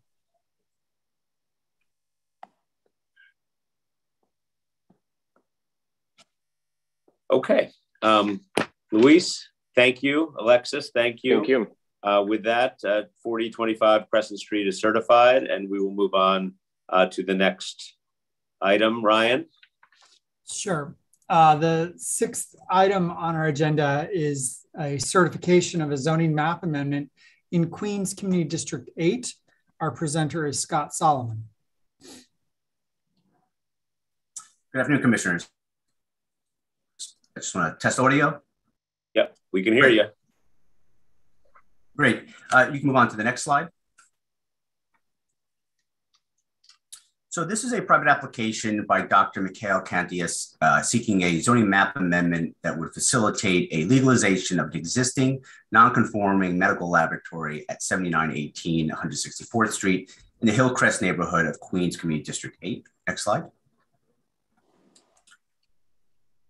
The project area is oriented on the southwest intersection of Union Turnpike and 164th Street, 162nd Street, the western boundary, and the southern end of the project area lining up with 81st Avenue. The surrounding area primarily consists of low-rise residential, commercial, and mixed-use buildings fronting the southern side of Union Turnpike, a 100-foot wide street that serves as a primary east-west thoroughfare, and commercial corridors, and 164th Street, a 120-foot wide street that also serves as a major north-south thoroughfare. One of the outliers of this density is a 7-story residential building on the north side of Union Turnpike, and the uses along the side streets off of Union Turnpike are predominantly 1- and 2-family homes. The project area is served by several local and express bus routes with stops located along both Union Turnpike and 164th Street. Routes on 164th Street provide a 13-minute bus ride to the Parsons Boulevard subway station, approximately 3/4 mile to the south. Next slide. And you can actually move on to the slide following that because it's redundant. So the surrounding area includes low density residential zoning districts, include the project area along with commercial overlay districts mapped along Union Turnpike. The entirety of the project area is within a C13 commercial overlay. The lots that front Union Turnpike within an R5D district, and the lots fronting 164th Street within a R4 district. C1 commercial overlays are found throughout the city's lower and medium density areas and allow typical local retail and service uses. Commercial and community facility FAR rules for C13 commercial overlays range from 0.5 to 2, depending on the mix of uses. R4 and R5D districts permit a residential FAR of 0.75 and 2, respectively. All commercial and community facility uses other than the development site are conforming uses. However, the development site includes a non-conforming 2nd-story medical lab, as discussed, not allowed in a C13 district, and this has been operating continuously since 1989, ever since in a non-conforming status. Next slide. Compared to the previous, oh, I'm sorry, yeah, you can go back one slide. So I just want to note that compared to the previous area map, this larger scale aerial is rotated slightly. And so we're now looking northwest into the project area. And this includes a portion or entirety of 12 tax lots. The proposed development site outlined in red and fronting 164th Street is a 4,000 square foot interior lot, currently approved with that non-conforming 2-story building. And that has a medical office on the ground floor and the medical lab on the 2nd story. The remaining lots include low and medium rise mixed use commercial community facility buildings, in addition to the portions of 3 lots with single family attached and detached homes. Next slide. So the first photo is a view of the development site facing northwest from 164th Street. Again, the ground floor medical office and the medical laboratory is located on the 2nd story. Next slide. The second photo is a northwest view of 164th Street frontage. From left to right is an attached single family home, partially within the project area, followed by a 2-story office building, laundromat, house of worship, the development site, and then a dentist office. Next slide. And then this final photo catches up at that corner, southwest view of the corner lot building, which consists of a variety of uses, including medical and professional offices, restaurants, an adult trade school, and a gym. The balance of the project area along Union Turnpike in the background are 2 mixed-use buildings with ground floor commercial uses with residential above, before we approach 162nd Street, a 60-foot narrow street. Next slide. So back to the existing conditions photo. The applicant is not seeking to facilitate any additional bulk or use changes from the existing conditions at the development site. Applicant has stated that when he closed on the property in 1989, he was unaware of the non-conforming issue, and upon discovering this, decided to pursue the rezoning to remedy the non-conformity. The facility is a pathology lab that analyzes tissue samples that are sent in from other off-site medical practices. Facility is limited to 10 employees, including the applicant, and patients do not come into the office. First floor is a tenant of the applicant and is a medical office affiliated with Queens Hospital Center. Next slide. So to facilitate the legalization, the applicant proposes a zoning map amendment to rezone the existing C13 overlay to a C23 overlay without changing the underlying low-scale residential districts. The proposed map amendment would maintain the 100-foot depths of the existing zoning districts, fronting Union Turnpike and 164th Street, and the proposed C23 commercial overlay would maintain the same commercial community facility bulk regulations of the existing C13. However, the medical lab would be brought into conformity, and the C2 district would permit a slightly wider range of uses, such as repair facilities and health and fitness establishments, without a square footage limit that exists in the C1 district. Next and final slide. So in conclusion, per the applicant, the land use rationale is to reinforce the existing low-rise mixed-use character of the surrounding area, modestly expand the range of permitted uses, and to provide a stable zoning predictability to the subject properties, which includes several small businesses and community facility uses. That concludes the presentation, and happy to answer any questions. Great, thanks, Scott. This one looks pretty straightforward to me, so I don't have any questions. Let me see if others do.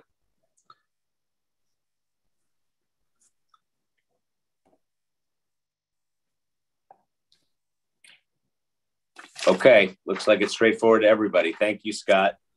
We appreciate it. This one is certified. Great. Thank you. And we'll move on to the next one, Ryan. Yep.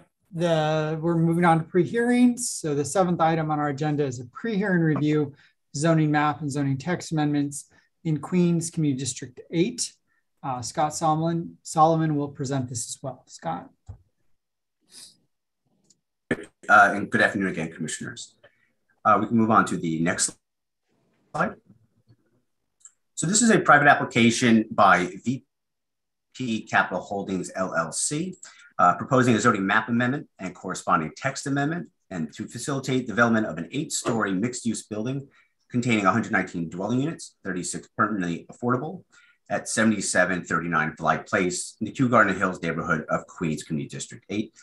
This application was certified on January 18th, 2022, coming back for hearing on Wednesday. Next slide.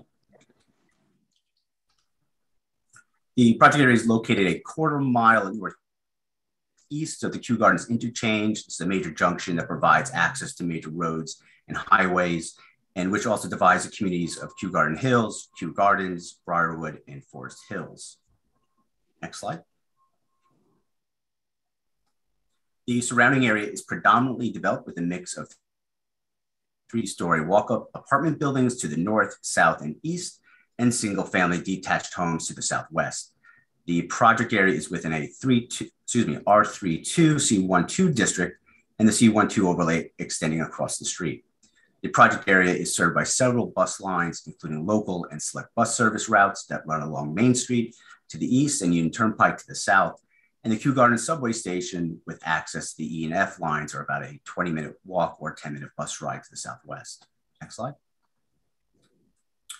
Looking northeast into the project area, the primary built context of the these 3-story multifamily residences to the north, east, and south. Immediately across from the development site on Blythe Place is a pre-K facility, and the block east is Main Street. In addition to Blythe Place, a wide street, the confluence of the several streets here creates a relatively wide intersection, portions over 160 feet wide, which leads to the open air and light provided by a public playground further to the south. The project area consists of approximately 40,000 square feet. The project area is bounded by Blythe Place to the west, a 79-foot wide street, 77th Road to the north, and 78th Avenue to the south. The development site is located on Lot 1, a corner lot consisting of approximately 35,000 square feet. In 2016, a fire had destroyed a 1-story commercial building that had included 13 local retail businesses. The site is currently vacant, but the applicant has been constructing an as-of-right commercial building here to both prevent damage to the excavated site, but also to be able to provide a building should the subject application not move forward.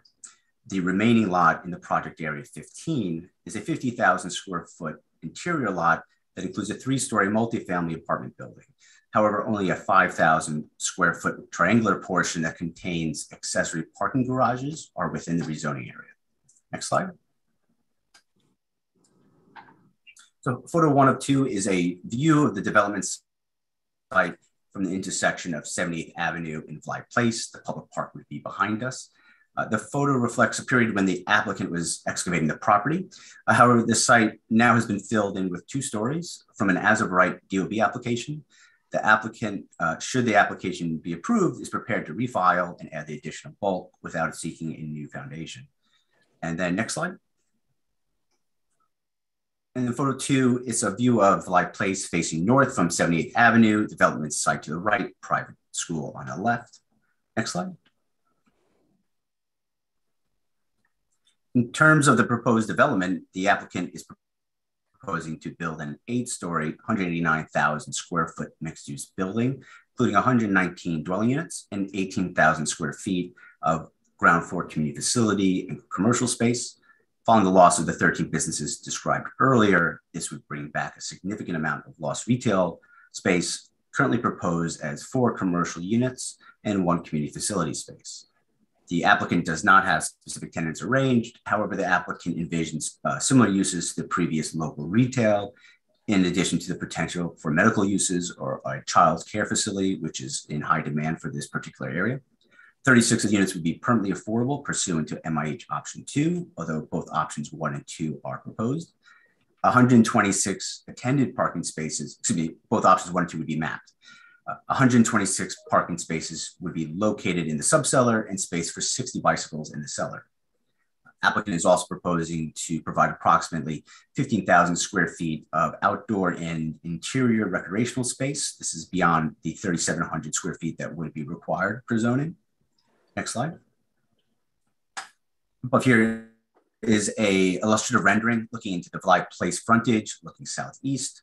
The proposed building would have a maximum height of 85 feet, includes a 5-story base, including permitted dormers and all street frontages. And then you can see outdoor space amenities on the 6th floor and roof of the 7th and 8th floors. Additionally, there's a 2nd floor terrace in the rear, occupying the void between building portions. Next slide. To facilitate the proposed development, the applicant proposed a zoning map amendment from R32 C12 to R6A C23 and R32. Essentially, in addition to mapping R6A coterminous with Lot 1, the commercial overlay is being changed to C23 and then reduced in depth to only cover Lot 1. This would allow for a maximum residential FAR of 3.6 for inclusionary housing areas and 3 for community facility uses. The C23 overlay would allow a commercial FAR of 2, reduced commercial parking requirements, and the reduced depth of the overlay is intended to prevent any commercial intrusion further east. Next slide. And then here is the corresponding text amendment to map MIH coterminously with the rezoning area, mapping options 1 and 2, but intending to utilize option 2 only. This would result in 36 permanently affordable units. Option 2 requires that at least 30% of the residential floor area be provided as housing permanently affordable to households with incomes at an average of 80% of the area median income, which is $85,000 approximately for a family of 3. For context, the AMI levels for CB8 is $69,000, for the smaller Kew Garden Hills area, $73,000, and for the larger New York City area, $63,000. Next slide. Following certification, Community Board 8 voted to disapprove the application by a vote of 18 to 12, with a condition that union labor be used for the construction and maintenance of the building. During the hearing, the primary concerns expressed were the impact on traffic, the height of the building, and the potential change to the neighborhood character. Those in support noted the need for both market rate and affordable units, the transit-rich resources, the need to fill the void of the lack of local retail. And those who discussed the need for housing, several specifically testified the need for lower cost housing for young families and empty nesters and other seniors who want to downsize but stay in the neighborhood. The applicant addressed community concerns with a letter sent to the community board after the public hearing that summarized their commitments, which is included in your briefing package. Next slide. And then following the CB review, Queensborough President similarly recommended to disapprove the application with conditions shown on the screen, echoing the concerns of the CB, with the primary stipulation being to change the proposed zoning district to R6B and which would lead to the reduction in height and density. Next slide. In conclusion, according to the applicant, the land use rationale relates to bringing much needed housing production, including affordable units, to an underutilized site that fronts a wide street to focus the density along the live place and is proximate to bus transit. And the commercial overlay would permit a wider range of local commercial and community facility uses that would serve the surrounding area, reduce onerous commercial parking requirements, and then reduce the depth of the overlay so not to intrude to the mid-block. That concludes the presentation, and happy to answer any questions. Thanks very much. So my only question here is about, I guess it relates, Scott, to the borough president's recommendation of the possibility of doing R6B instead of R6A. And it really relates to the height and context of the buildings here in this neighborhood. You had noted that the area is predominantly 3-story walk-ups and single families, I think with a pre-K across the street. And that looks like a pretty wide intersection. So it looks like it could handle some density right there. But how far are we? This is an 8-story building. How far is this? 8-story would be allowed. That's exciting. I'm sorry, say that again. So yes, it is. They're proposing an 8-story building in the R6A. Yeah. I didn't mean to cut you off there. Right. Okay. So the question that I have is, put it in context for us with the surrounding area. I mean, you showed us the image, and you know, I see the borough president's recommendation on R6B, presumably, and with I think he had an example here of that would be 55. I guess that would be 55 feet high, as opposed to perhaps whatever the applicant is requesting. So tell us more about this in the context of the surrounding neighborhood and in the presence of a wide intersection, and why this is possibly okay as proposed, as opposed to a potential concern in the neighborhood for context. Sure. So I would start off first with noting again the wide street. You know, R6A are oftentimes mapped when they are located proximate or adjacent to wide streets. That is one of the primary reasons. The proximity to the bus transit access is a major reason for the rationale. And although the most immediate buildings are 3-story multifamily buildings and single-family detached ones further south, it is, you know, the site has been underutilized for quite some time, and it presents an opportunity for additional housing production to meet the need for housing in the area. It's primarily the confluence of these wide streets in proximity to transit is the primary goal here. And the context is still multifamily and at a lower density or floor area, but R6A is often viewed as being appropriate for this type of wide streets. And additionally, it is certainly the priority of the department in the city to see affordable housing assets delivered across the city. This is certainly a district that hasn't seen significant affordable housing. This will be one of only 1 or 2, Scott, correct me if I'm wrong, MIH mappings within this district. And so, you know, again, the fact that this is a neighborhood that is proximate to transit and has a lot of access to good community serving uses is certainly a strong reason in our eyes as to why this is appropriate for affordable housing. Okay, got it. Thank you. Let's see if there are other questions here. Commissioner Rampersad. Thank you. Thank you, Scott. Chair Garodnick actually asked one of the questions I had, which was in regards to the borough president's comment about going from R6A to R6B.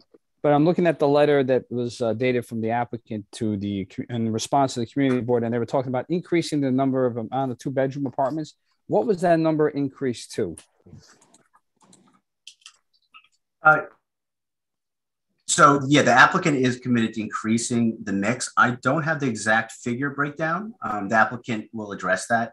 My understanding is it won't reduce the total number of 119 dwelling units, but it will probably pull down from other units. But one of the primary, not primary, but one of the issues that came up was community asking for more family-friendly units, primarily 2 units, and that is where they're trying to find opportunity to increase that mix. Thank you. Thank you, Commissioner. Commissioner Levin. Yes, thank you, Scott. I see that in the letter that Commissioner Ramprashad just referred to, the applicant has also committed to a building structure of only 6 stories as opposed to 8 stories. And I gather that was presented at the community board. How should we be thinking about that for the public hearing? Obviously, that's a commitment apparently made to the community, which will be very important that the applicant uphold. But we're being asked simply to map the zoning, right? So we're looking at an 8-story building, even if the applicant follows through on their commitment and actually builds something less. So help us understand how we should look at the 8-story versus the 6-story. And maybe I hope the applicant should at least show us what the 6-story, tell us about the 6-story possibility, because that's something that they've presented to the community. Sure. So yeah, during the community board meeting, the applicant committed to exploring a way to reduce that height artificially, but they do advocate and they stand by the R6A as appropriate. We've seen other applications where the department has stood by and R6A is appropriate density here. And the applicant intends to present R6A as the most appropriate density here, but also acknowledging that, that there has been concerns from the community that they express a commitment to a lower height, but not with changing the underlying district. And they are prepared to show an alternative R6B and that how that will impact the change of unit count. It will bring it down from approximately 119 dwelling units to approximately between I think 80 to 90 dwelling units, and then subsequent reduction in mandatory inclusionary housing units as well. So they're prepared to show a side-by-side scenario here, but still advocating that R6A being the most appropriate for the commission to consider. Okay, good. Thank you. Thank you, Commissioner Levin. Okay, Scott, thank you very much. We appreciate it. And this item is going to go over to a public hearing on Wednesday. So we will look forward to hearing from the applicant team on Wednesday, the 11th. Thank you, Scott, for everything. And we're going to move on to our next pre-hearing also in Queens. That's right. The 8th item on our agenda, a pre-hearing review of the zoning map and zoning text amendment in Community District 1 in Queens. And Joy Razor is our presenter. I will note that Commissioner Ramprashad is recused on this item. Great, thank you, Ryan. Good afternoon, commissioners. Next slide. This application is returning to the commission after it was certified on February 14th, and the public hearing will be held on Wednesday. This is an application by JPP 33rd Street LLC and Lily and John Realty for a series of land use actions, including a zoning map amendment to change an R5 district to an M15 R6A mixed use district, a zoning text amendment to establish a mandatory inclusionary housing area, and a zoning text amendment to amend zoning resolution Article 12, Chapter 3 to establish a mixed use district, MX23, an M15 R6A district with a maximum base height of 75 feet and a maximum building height of 95 feet. The actions would facilitate an approximately 500,000 square foot mixed use development comprised of 2 8-story buildings with 352 dwelling units, including between 88 and 105 permanently affordable units and approximately 150,000 square feet of commercial and light industrial uses in Northwest Ravenswood, Queens, Community District 1. Next slide. Ravenswood is situated just north of Long Island City, south of Astoria and east of Roosevelt Island along the East River waterfront. Ravenswood historically has served as a transitional mixed-use area between the Long Island City IBC, south of 36th Avenue, and more residential Astoria neighborhoods north of Broadway. This area is also well served by transit, including the Q104 and Q103 bus lines and the N, W, and F lines. In addition, the Astoria stop on the New York City Ferry is located approximately a half-mile north on Howard's Peninsula. Given the area's strategic location, development interest has increased in recent years, including a cluster of private applications highlighted in pink and blue, with this private application being number 2 on the map. As a result of private development interest, the community requested a cohesive vision for the neighborhood, and the department developed the Ravenswood framework for the area in 2019. The framework leverages Ravenswood historic industrial character and proximity to growing job clusters in the arts, healthcare, tech, and life sciences to create opportunities for new mixed-use development with communities serving job uses and affordable housing. Next slide. Here's a land use map of the project area and the surrounding area, which includes a wide mix of residential, commercial, light industrial, community facility, and park uses. Retail is concentrated along Broadway, 2 blocks north of the project area, which also serves as the boundary between the more residential Astoria neighborhood to the north and more mixed use and industrial Ravenswood neighborhood to the south.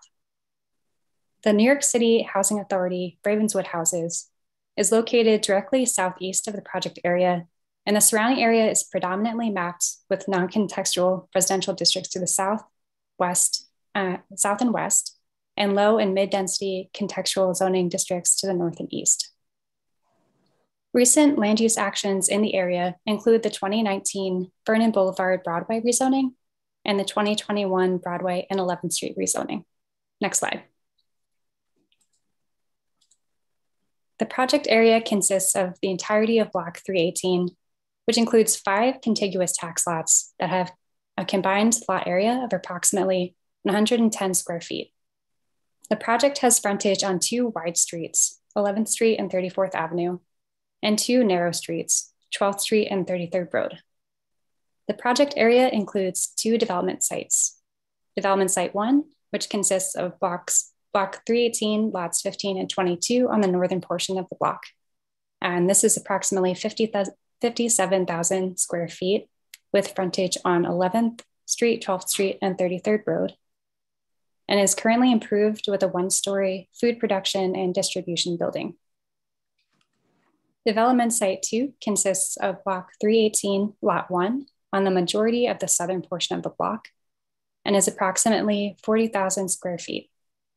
It's currently improved with a 3-story, 50-foot tall building along 12th and 34th Avenue and a 1-story warehouse mid-block on 12th Street, along with a 1-story warehouse on 34th Avenue.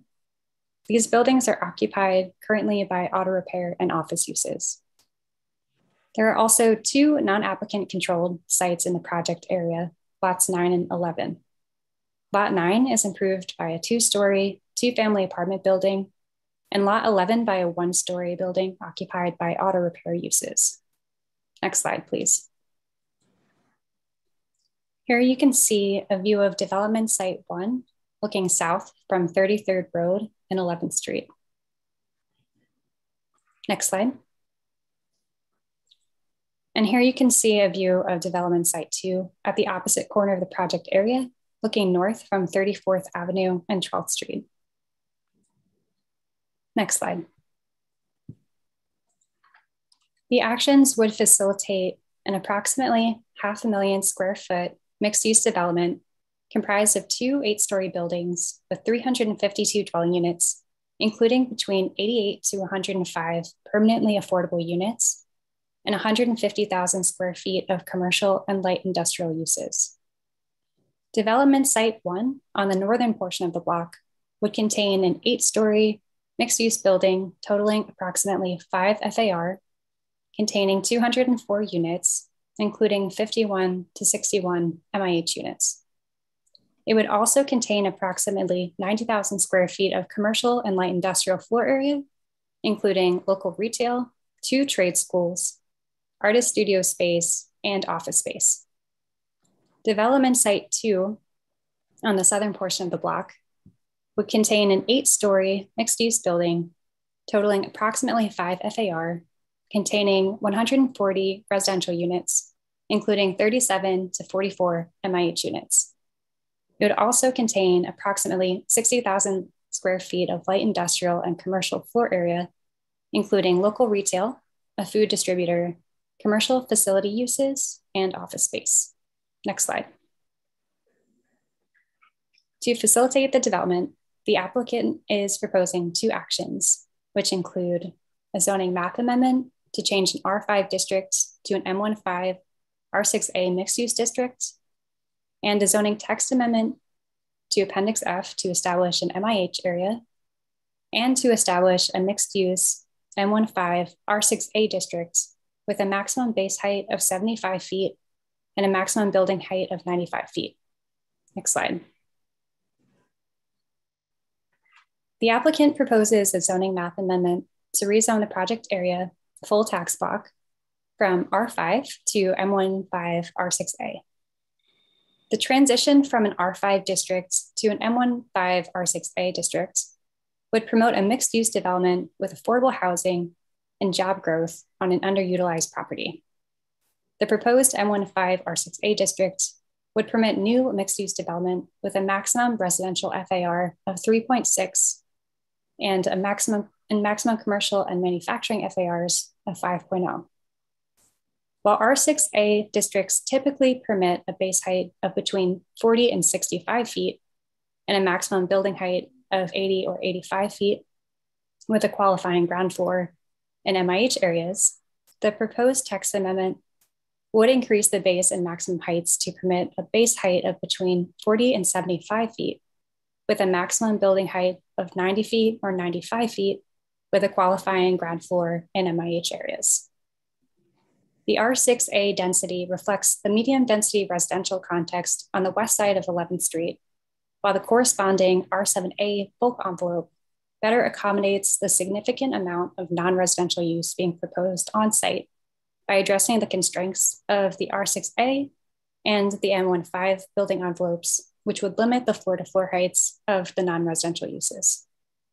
Next slide. The applicant proposes a text amendment to establish an MIH area highlighted by the red arrow on the map. The applicants are proposing MIH options 1 and 2. Option 1 requires that 25% of the residential floor area be made permanently affordable at an average of 60% AMI. Option 2 requires that 30% of the residential floor area be made permanently affordable at an average of 80% AMI. For context, Community District 1 has a median household income of around $64,000, which is approximately 55% AMI for a family of 3. Next slide. On March 15th, Queens Community Board 1 held a split vote on the application with 15 in favor, 15 opposed, and 2 abstaining. While there were no conditions for the vote, they provided recommendations to include a larger share of 2 and 3 bedroom units to better serve families in the community, as well as more and deeper affordability of the MIH units. Next slide. On April 7th, the Queensborough President held a public hearing for the project and provided a recommendation to approve the application with conditions related to local hiring and MWBE commitments, incentives for providing affordable spaces for local artists, expanded outreach to the community, local organizations, and NYCHA houses about the project and related job opportunities, and a commitment to deeper and more affordability with respect to the MIH units. Next slide. In summary, this is an application by JPP 33rd Street LLC and Lily and John Realty for a zoning map amendment and a zoning text amendment to facilitate the development of an approximately 500,000 square foot mixed-use development comprised of 2 8-story buildings with 352 dwelling units, including between 88 to 105 permanently affordable units, and approximately 150,000 square feet of commercial and light industrial uses in Ravenswood, Queens Community District 1. The applicant will be available Wednesday to answer any questions, but I'm happy to answer you may have at this point. Thanks, Joy. Recognizing that this is a question that we should probably pose to the applicant, feel free to just defer until then. But there would need to be some relocation of existing businesses in the site. Does the applicant have a plan for that, or have they articulated what they're going to do? Sure. Thanks for the question. My understanding is that most of the buildings within the project area are already vacant, but the remaining businesses have been notified, and the applicant's working with all of the related and existing businesses on a relocation plan, and they can definitely speak more to that. Okay, great. Thank you. Okay, let me see what other questions we have. 15 to 15 at the community board. That doesn't happen every day. So, you know, we take note of that. Commissioner Burney. Thank you very much. I just have one comment really about the facades of the building. It seems as though the applicant has made an attempt to use every possible available building material in finishing the building. And I just wonder whether they might not rethink it and try to calm it down a little bit and perhaps make it more consistent with the context in which they're building. If you could ask them that question, that'd be great. Absolutely. Thank you. Okay, let's see. Anybody else on this? Okay. Thanks, Joy. Thank you. We're going to bring this one to a public hearing on Wednesday.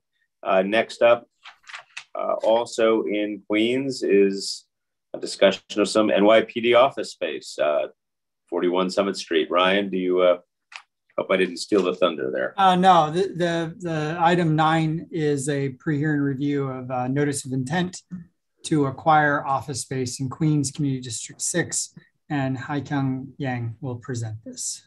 Haikyung? Good afternoon, commissioners. Afternoon. Next slide. The Department of Citywide Administrative Services and the New York City Police Department seek to acquire approximately 13,000 square feet of office space and 10 parking spaces at 6920 Austin Street in Forest Hills, Queens Community District 6. These spaces are needed for the relocation of the NYPD Queens Special Victims Squad from their current location at the 112th Precinct, as their current space is too small and poorly designed for the special unit's operation. Next slide, please. The proposed office space is located in an existing 4-story commercial building in an R5D C23 zoning district within the Forest Hills Special District, which focuses on promoting a pedestrian-oriented commercial hub that serves the residents of Forest Hills and the surrounding area with a mix of shops and restaurants and minimize impacts on nearby residential areas. This location is well served by public transportation. The E, F, R, and M subway lines are all within a few blocks of the building, as well as the Q60 and several express buses. Next slide, please. The proposed office space, highlighted in the pink on the right, will be located 600 feet from its existing location at the 112th Precinct, located in the yellow to the left. The proposed relocation is in response to the expanded operations of the NYPD Queens Special Victims Squad and the poorly designed existing office space that the unit is using within the existing precinct. It's poorly designed because it allows victims and suspects to see one another, which is contrary to the efforts to offer more victim-centric spaces. Next slide, please.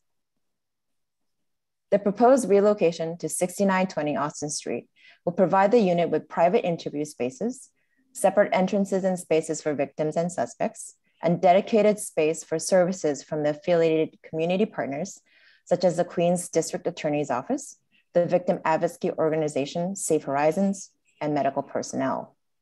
Next slide, please. In addition to the 1 floor of office space needed in the commercial building, the NYPD needs 10 parking spaces within the garage, which is located within the 2nd and 3rd floor of the building. Entrances for both the office space and the garage are located along Austin Street. To facilitate the acquisition of the office and garage space, DCAS and NYPD submit jointly the notice of intent to acquire office space pursuant to Section 195 of the New York City Charter. Thank you, and that concludes my presentation. Great. Thank you very much. I must say that the notion that there would be space where suspects and victims could see each other is clearly problematic. So this is a good advancement here. Okay, let me see if there are questions. All right, well, we are going to take this one to a public hearing on Wednesday. So thank you very much for that. And Ryan, are you in the mood for a new borough? Yes, we are moving on to the Brooklyn. We have a Brooklyn pre-hearing item in Community District 6. This is for a zoning map amendment, and Jonah Rogoff will present. Great. Good afternoon, commissioners. Good afternoon. Good afternoon. You can start on the next slide, please. So this is an application returning for pre-hearing by 41 Summit Street LLC for a zoning map amendment from an M11 to an R6B zoning district to facilitate a 4-story, 5,000 square foot residential building located in the Columbia Street waterfront neighborhood of Brooklyn in Community District 6. And just as a quick refresher, I mentioned this at certification, but in 2019, there was a previous application at the site that proposed a higher density and larger project area, which was modified by the CPC from R7A to R6A, and then subsequently withdrawn during the City Council's review. This current application reflects a revised proposal by the same applicant with a more limited rezoning area and a lower scale R6B district. Next slide. In the bird's eye above, you can see the mix of industrial, commercial, and residential uses in the surrounding area. And then the project area is in a dashed light blue line. The subject block is predominantly residential, consisting of 2 to 5 story 1 and 2 family homes and multifamily walk-up buildings. Industrial uses are concentrated along Van Brunt Street to the west, which is also a gateway to the Red Hook neighborhood, while Columbia Street to the east serves as a local retail corridor. The area is well served by a few public transit options. The F and G subway lines are approximately half a mile from the project area, while the B61 bus line, providing access to downtown Brooklyn, Red Hook, and Park Slope, has a couple of stops less than a block away. Next slide. In the area map above, you can see the blocks, again, the predominantly residential character shown in the yellow and light orange shades, along with several nearby parks and open spaces shaded in green. The project area is nearly coterminous with the development site and consists of a mid-block portion of Summit Street between Van Brunt and Columbia Streets. The block's western portion is zoned M11, a manufacturing district that allows a maximum FAR of 1 for industrial and commercial uses and 2.4 for certain community facility uses.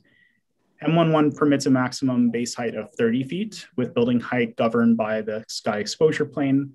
And then accessory off-street parking is generally required for every 300 square feet of commercial and for every 1,000 square feet of industrial.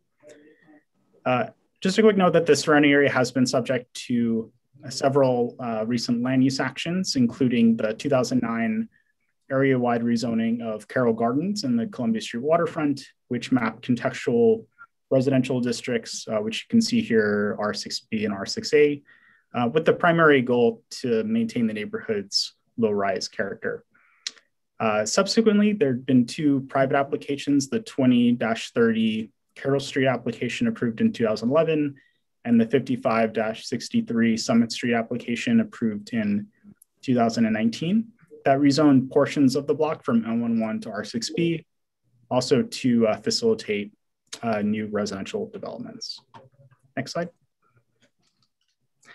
And just a quick view of the flood zone map above. You can see that the area is just outside of the 1% annual chance floodplain and within the 0.2% annual chance floodplain, also known as the 500-year floodplain, which has a lower risk of coastal flooding. Next slide. And to briefly walk through the project area and its context, On the left is a view of the development site and the adjacent lots. And then on the right is a close-up view of the site, which occupies only 25 feet of frontage on a 2,500 square foot lot, improved with a 2-story former industrial building that has been vacant for several years. Next slide. The applicant proposes a 4-story, 5,000 square foot residential building, totaling 2 FAR and consisting of 4 units, with a building height of 40 feet and no setback. No parking is proposed, as the development would waive out of the off-street parking requirement. Next slide.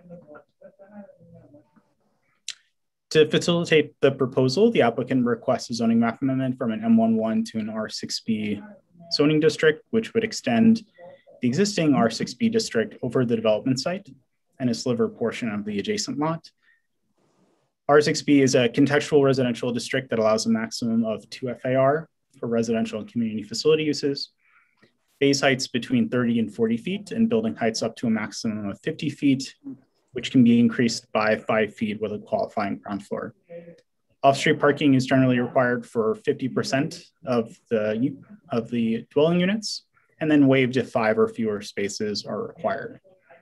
On this slide, I also want to quickly note again that the applicant is not requesting a zoning text amendment to map a mandatory inclusionary housing area, as the increase in residential capacity from the zoning map change is very limited and would result in a development far below the threshold to comply with MIH. Next slide. And to quickly summarize public review, on March 9th, Community Board 6 voted nearly unanimously, 28 in favor, 1 opposed, and 1 abstaining, to approve the application with no conditions. And then on April 27th, the borough president submitted a recommendation to disapprove the application with no conditions, mainly expressing concerns about the incremental nature of rezonings on the block that have been encroaching on existing manufacturing districts. And with that, I'm happy to take any questions. Thank you. Great, thanks, Shono. Just, I think one from me. You noted that there had been a previous application on the site, a higher density proposal that was modified by the commission, I believe, and then withdrawn. What was that? What was different about that proposal? And can you put this into that context for us? Absolutely.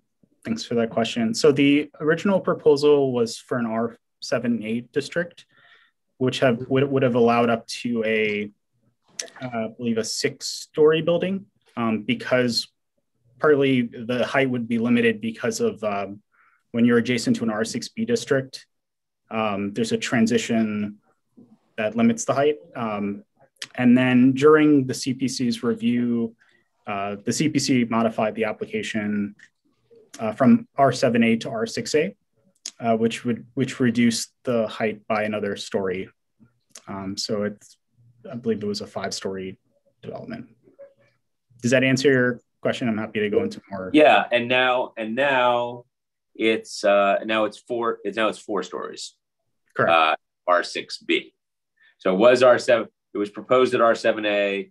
Was modified to R6A at 5 stories. Now it's R6B with 4 stories, if I have it correctly. That's correct. And just to one, sorry, this is the Deputy Director of the Brooklyn office, Alex Summer. Just also the rezoning boundary was larger under the first application. It picked up a non-applicant site as well. And this is a much smaller geography. Okay, great, thank you. Let's see if there are questions here.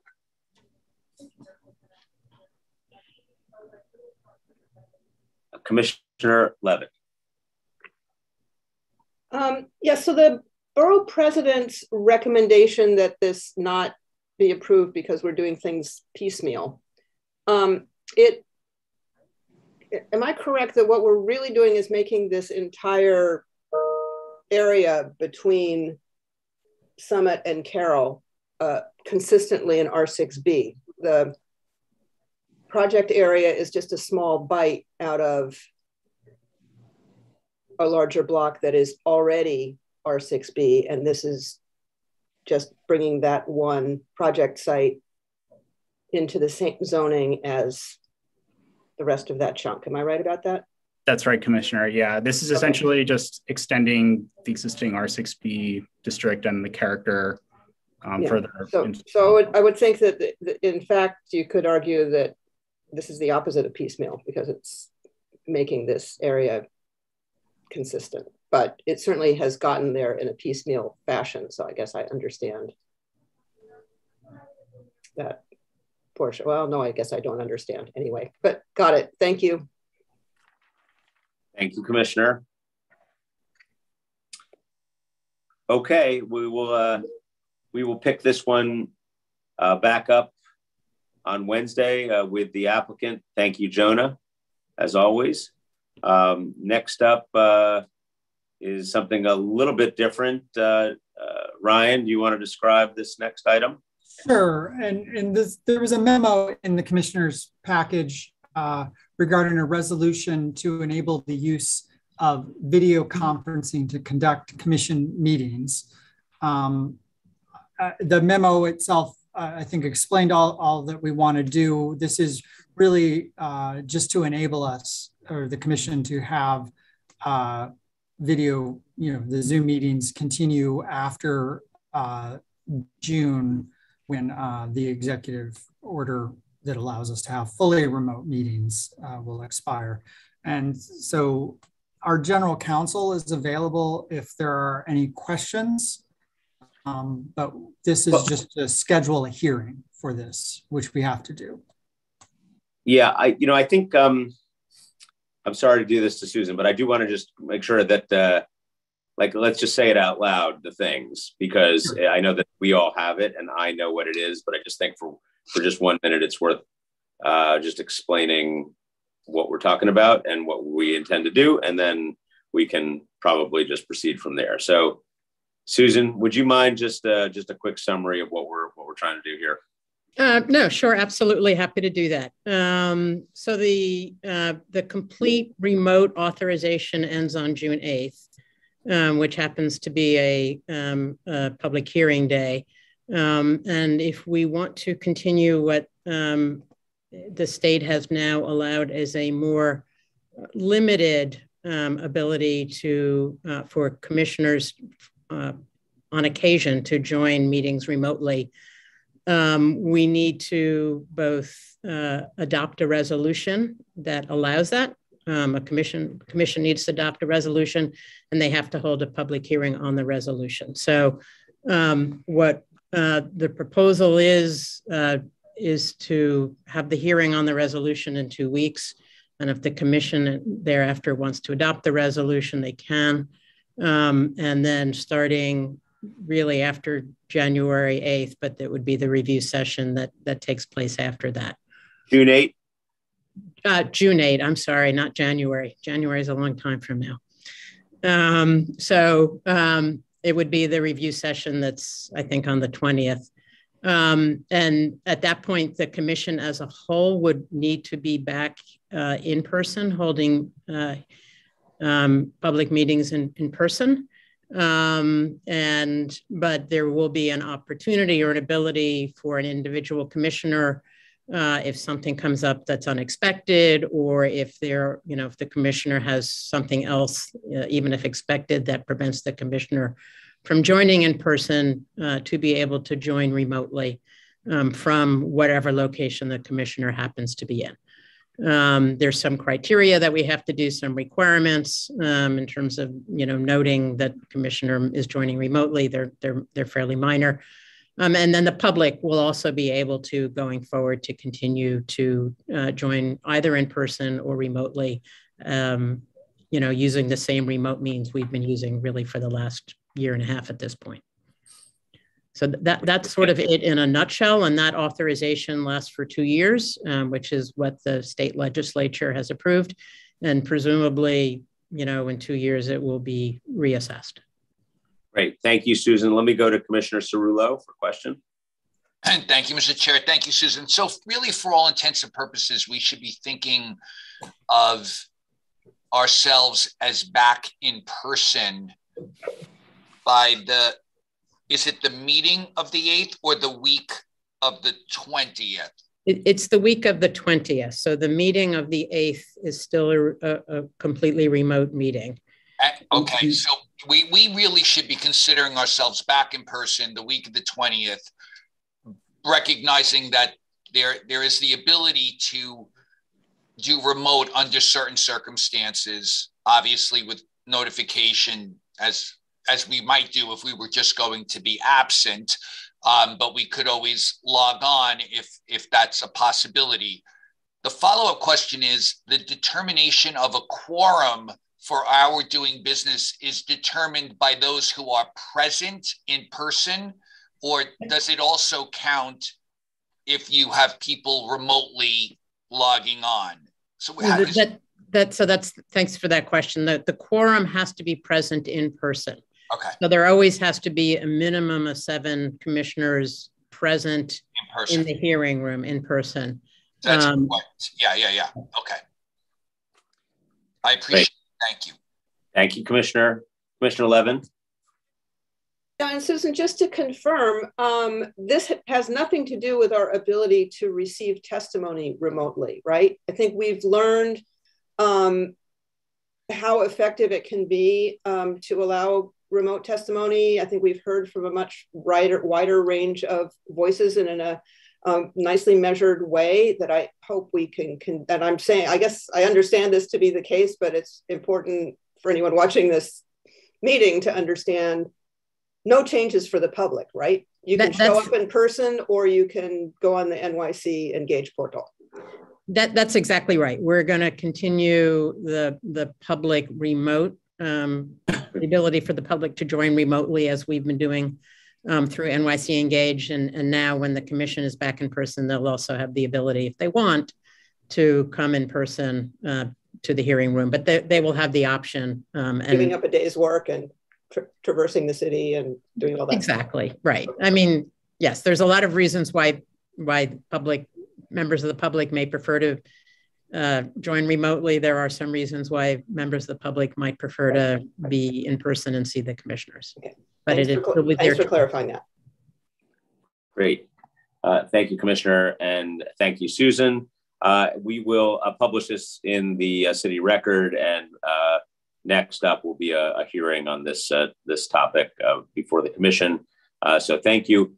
Next, I want to welcome to the oh, I'm sorry. Wait, Commissioner Goodridge, did you want to? Okay. It's probably better. Well, okay, fine. I'll just ask. I was gonna say maybe I should just privately. I'll just ask. What if, like, in the off chance that one of us is sick and we with COVID or something else, but not sick enough, but we can still appear virtually. That's fine. Yeah, that would be an absolutely fine reason for a commissioner to join remotely. And so, yes, illness is and contagious illness particularly is a very good reason to join remotely. Thank you. Thank you. Okay. Next want to invite up the Executive Director of the Department of City Planning, Edith Sue Chen, who is going to introduce a very exciting new concept that we believe is going to even better connect the work of the department to this commission. So Edith, the floor is yours. Thank you, Dan. Hi, thank you. It's a pleasure to speak with you today, commissioners, especially as I'm here to announce a new and important practice. So starting today, for projects that will be voted on by the CPC at the Wednesday meeting, DCP staff will state an official recommendation to the commission about whether we, the department, support an application and why. So this is a way to recognize, one, the work of our professional planners and urban designers, two, our public discussion with you commissioners, your questions, your recommendations, and very importantly, is to bring more transparency to the public about why we do or do not support a project, including what city policies are being advanced or not. So of course, we as the city's planning professionals, staff and advisors, we already do this in our exchanges with you during the public process. But what we are introducing today is a discrete moment with the CPC in a meeting before the vote to help connect all the dots. So without further ado, I turn back to Ryan so we can launch this exciting new practice. Thank you. Thank you, Edith. For consideration on future votes, for consideration on May 11th, staff have prepared reports on the in favor on the following, and I'll call up folks. So Resilient Edgemere Community Initiative. Alexis Wheeler is here with an update that will include discussion of the department's thing, but there's some other information too. So Alexis, why don't you take this way? Thank you so much, Ryan, and good afternoon again, commissioners. Ahead of Wednesday's vote for the Resilient Edgemere Community Plan, DCP has been made aware that 9 lots within the urban renewal plan had not been properly noticed, and therefore the action would need to be modified. Next slide, please. And illustrated here in blue, you'll see the 9 subject lots that we are talking about today. As part of the amendment to the Edgemere Urban Renewal Plan, acquisition authority would be reapplied to the existing lots within the urban renewal area, as well as to 13 additional lots comprised of 4 city-owned lots and 9 privately owned lots. City law requires notification to the owners of the property by mail prior to the community board and city planning commission hearings. However, partly due to discrepancies in Department of Finance's records for various property addresses, the 9 owners out of the 117 lots that make up the future community land trust were not properly notified. HPD has submitted a letter to the commission requesting the application be modified to remove these 9 lots and plan to file a follow-up action in ULURP to then add these sites to the urban renewal plan and area in the future. We do not have an exact date for when this follow-up ULURP action will occur, but HPD is currently determining that timeline and would anticipate that it will happen later this year at the earliest. The good news is that it actually doesn't significantly affect some of the big plans that we have for this area, including the community land trust, because after the designation of a community land trust provider by HPD, they will then enter into the first phase of the initiative, which will be the formal formation of the community land trust. And while HPD is not sure of the exact timing yet, they do anticipate going through the acquisition action prior to the second phase of the Community Land Trust Initiative, which is establishing a pre-development program. And so while you will all become very familiar with these sites and getting to review them yet again, the good news is that this doesn't hold up any of the larger area thinking and planning that we've all been doing together for this important resiliency plan. And so I do just want to see if there are any questions from commissioners about this particular subject before I continue. Questions? Alexis, you said this was 9 of how many? What was the total? Out of 117 lots. Okay, great. Thank you. All right, keep going. Okay, great. Well, now I'm going to step into the department's formal recommendation here. Happy to be doing this as an inaugural recommender. DCP has prepared a report in favor of the proposed Resilient Edgemere Community Plan. The plan will facilitate a holistic and forward-looking land use and development strategy for Edgemere that is responsive to the neighborhood's coastal flood risk and support its revitalization. The plan will limit future increases to the residential population of the areas most vulnerable to coastal flooding, support affordable home ownership opportunities through a community land trust, and result in 1,222 new residential units, including up to 465 affordable units, and approximately 115,800 square feet of commercial and community facility space. The proposed actions were carefully tailored to be responsive to Edgemere's flood risk and result ongoing work by the city and the U.S. Army Corps of Engineers to reduce flooding in the area. The creation of the Special Coastal Risk District will limit future density along Edgemere's low-lying Jamaica Bay shoreline to reduce exposure to damage and disruption from coastal storms and sea level rise. The proposed zoning districts concentrate new affordable housing, retail, and community facility uses further inland, near mass transit resources, and along main east-west corridors that service the rest of the Rockaway Peninsula. The department recommends the commission vote in favor of the proposed actions for the Resilient Edgemere Community Plan. Thank you very much, everyone. Thanks, Alexis. Very good. Thank you. Okay. Any questions? If not, we will move on to the next one.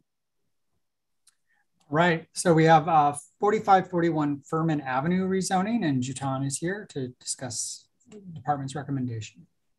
Great. Good afternoon. So regarding the 4541 Furman Avenue rezoning, the Bronx office believes the proposed R7D with MIH and the mapping of a C24 overlay along White Plains Road and the extension of the transit zone is appropriate. This rezoning is an extension of the R7D C24 district to the north that was rezoned in 2018.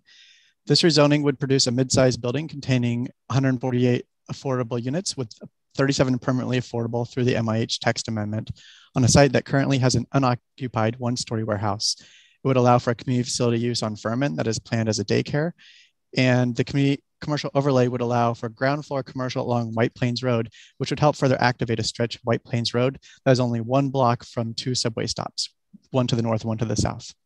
The extension of the transit zone is also appropriate because of its proximity to the 2 subway stations. The reason this block wasn't part of the original transit zone was because this block was a manufacturing district when the transit zone was originally enacted. The rezoning would also bring 9 residential lots into conformance, allowing these owners the ability to obtain financing for renovations. For these reasons, the Bronx office believes the commission should support this proposal. Thank you. Great. Thank you, Jutan. Great. What's next? We have 3 East 89th Street, and Azka Mohidin is here with some further information as well. Azka? Good afternoon.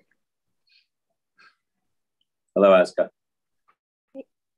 Right. Good afternoon, commissioners. This application by 3 East 89th Holding LLC for a special permit pursuant to section 74-711 of the zoning resolution was presented to the City Planning Commission at the April 13th public hearing and is scheduled for a vote on Wednesday. At the last review session, the commission requested a response to the written testimony we received regarding this project. Next slide, please. One of the written correspondences received was on behalf of the residential building located at 1080 Fifth Avenue, highlighted here in yellow, on the west side of the development site outlined in a dashed red line. The testimony opposed the proposed project for its potential effect on light and air to windows and the adjacent inner court located on the 1080 Fifth Avenue zoning lot, highlighted here in blue. Next slide. In their written testimony, the representative for 1080 Fifth Avenue claimed that there would be a substantial percentage lost in light in the courtyard. The figures on the screen were submitted as part of their testimony.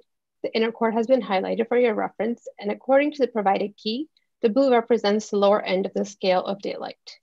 As you can see, the figure representing existing conditions on the right is not significantly different than the proposed conditions on the left, as the court gets very little light in the current circumstance. Next slide. Following the hearing, the applicant provided a written response to this testimony, which included screenshots of a New York Times interactive model which mapped the shadows cast on every block and building in New York City. This model shows that the inner court is covered in shadow 100% of the time during the spring, fall, and winter months, and 90 to 98% of the times during summer. Next slide.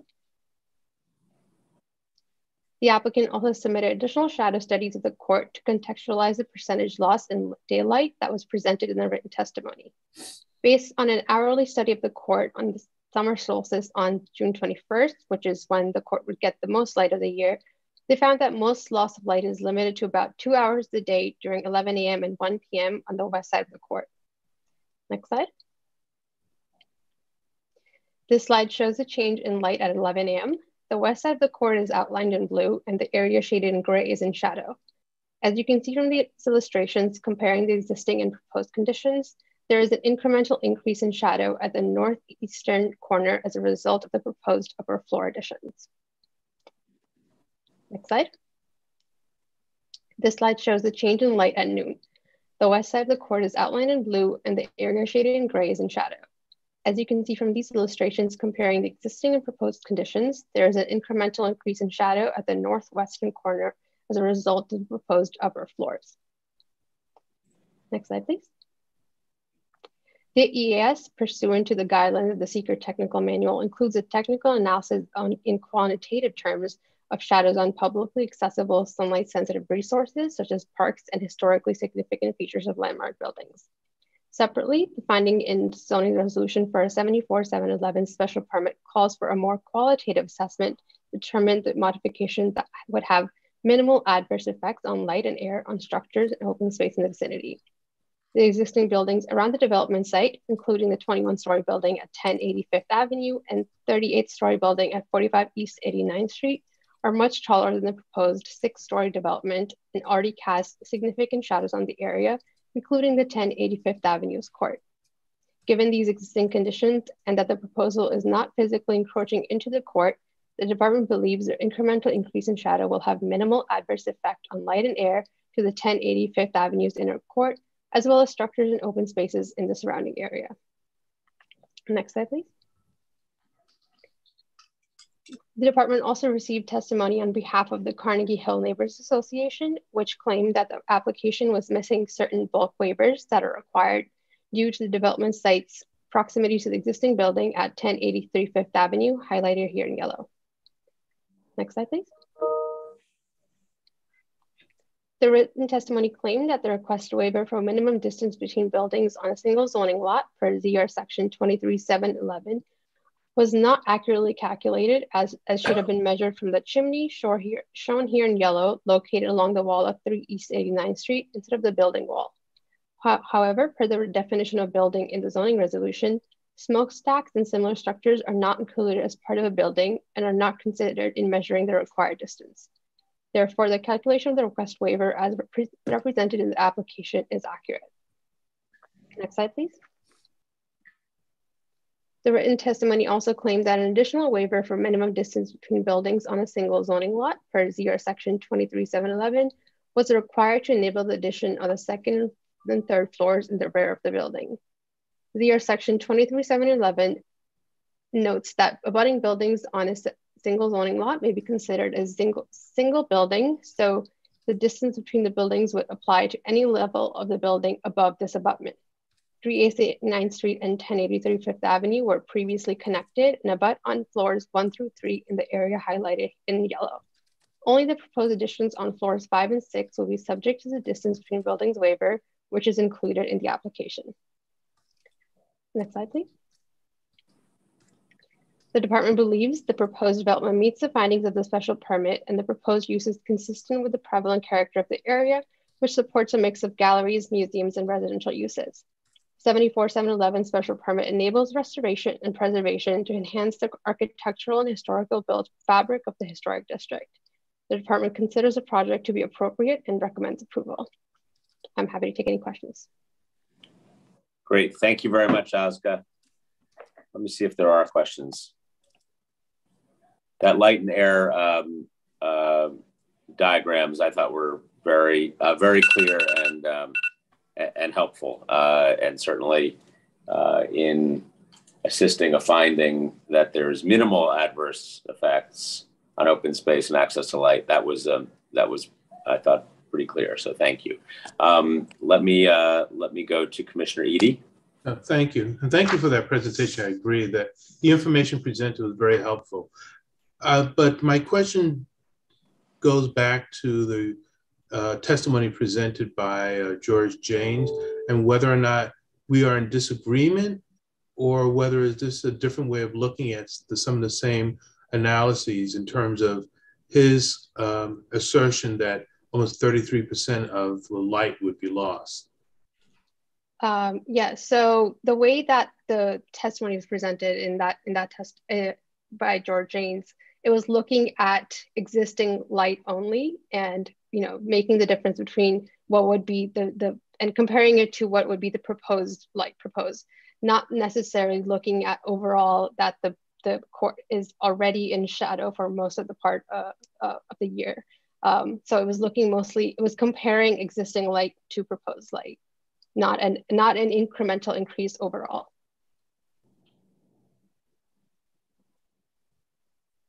Okay. Is that clear? Sorry. So let me process that. If I have a further question, I'll come back to you. Thank you. Okay. Thank you, Commissioner. Commissioner Burney. Yeah, thank you, Asker. This has to be one of the most discussed 5 feet of rear yard in the history of the Commission. So I really thank you for navigating us through it and explaining it in a way that would have been very difficult for anybody to explain, I think, but you did such a great job. I hope now we can take a cue from the Church of Heavenly Rest and finally put this to rest, and we'll be done. Thank you. Well put, Commissioner. Thank you. Other questions, comments? Okay. Thank you, Azka. Thank you, Mark. Thank you very much, as always. Ryan? Certainly. We have 98 3rd Avenue is scheduled for a vote on Wednesday. Amrita? Good afternoon, Commissioners. The department believes the 98 3rd Avenue application and the proposed R70 C24 district with MIH is appropriate. 3rd Avenue is an important north-south corridor connecting the recently rezoned Gowanus neighborhood with downtown Brooklyn, New York City's 3rd largest central business district, and is less than 5 blocks from the Atlantic Terminal Regional Rail Hub. This will support the redevelopment of a gas station into nearly 30 new homes, including up to 8 permanently income restricted and rent stabilized homes. Therefore, the department recommends approval of the application. Thank you. Thank you, Amrita. Let's see if there are questions. Seeing none, thank you very much for all of your work on this. Ryan? Also scheduled for vote on Wednesday, we have 55 Holly Avenue, 284 Dewey Avenue, and 76 Westminster Court. Just a reminder, these are non-discretionary certifications for in Staten Island special districts.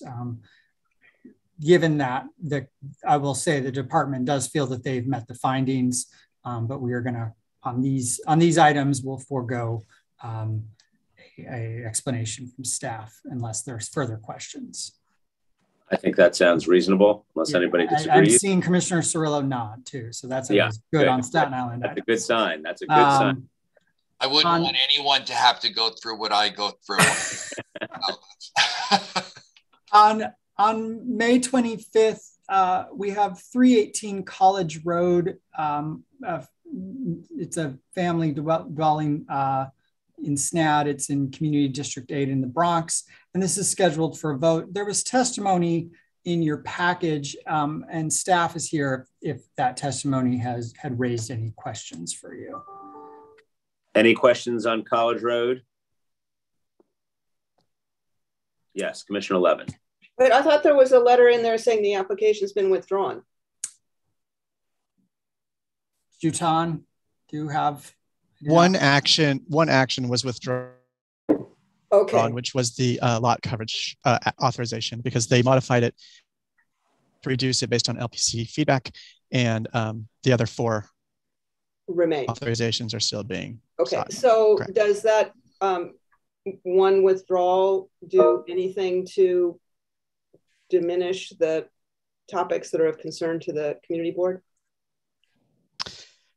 They just don't want the thing to happen. I mean, they had, they had 4 main concerns. Changes the character. It doesn't fit within the historic district. And they thought that it could be modified further based on the ask for the side yard modification. It doesn't necessarily affect those three components because two of them are directly like as soon as the new building goes up, it changes the character or historic district. I will say that Landmarks did weigh in on this and that they have given a general, their commission approved it, which, you know, could, they weigh in specifically on character and historic district component. So there is an element of that within the natural area district. As you know, staff who's done this for quite a few years, I would say that it meets the intent of, you know, what we would typically ask, especially here where they were not building within the steep slope area and the kind of the really natural area, and they did move it onto the flat area. Yes, it did require the additional authorization for the yard, but that is in line with the trade-offs that we oftentimes ask applicants to do in order to meet the rules. So we feel it's in line with the intent of the special natural area district.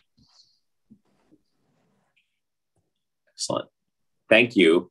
Other questions on this? I see none. Okay, Ryan. All right. For post-hearing follow-ups, we have Weatherall Street and 67th Avenue rezoning. Joy Razor is here to discuss. Thanks, Ryan. Hello again. Next slide, please. Good afternoon. This application is returning for a post-hearing follow-up after the public hearing on April 27th. As a reminder, this is a private application for a zoning map amendment from an R4B to an R6A zoning district, as well as a zoning text amendment to establish an MIH area in Forest Hills, Queens, Community District 6. Next slide. Here's an aerial view with the project area indicated in black and the development site in red.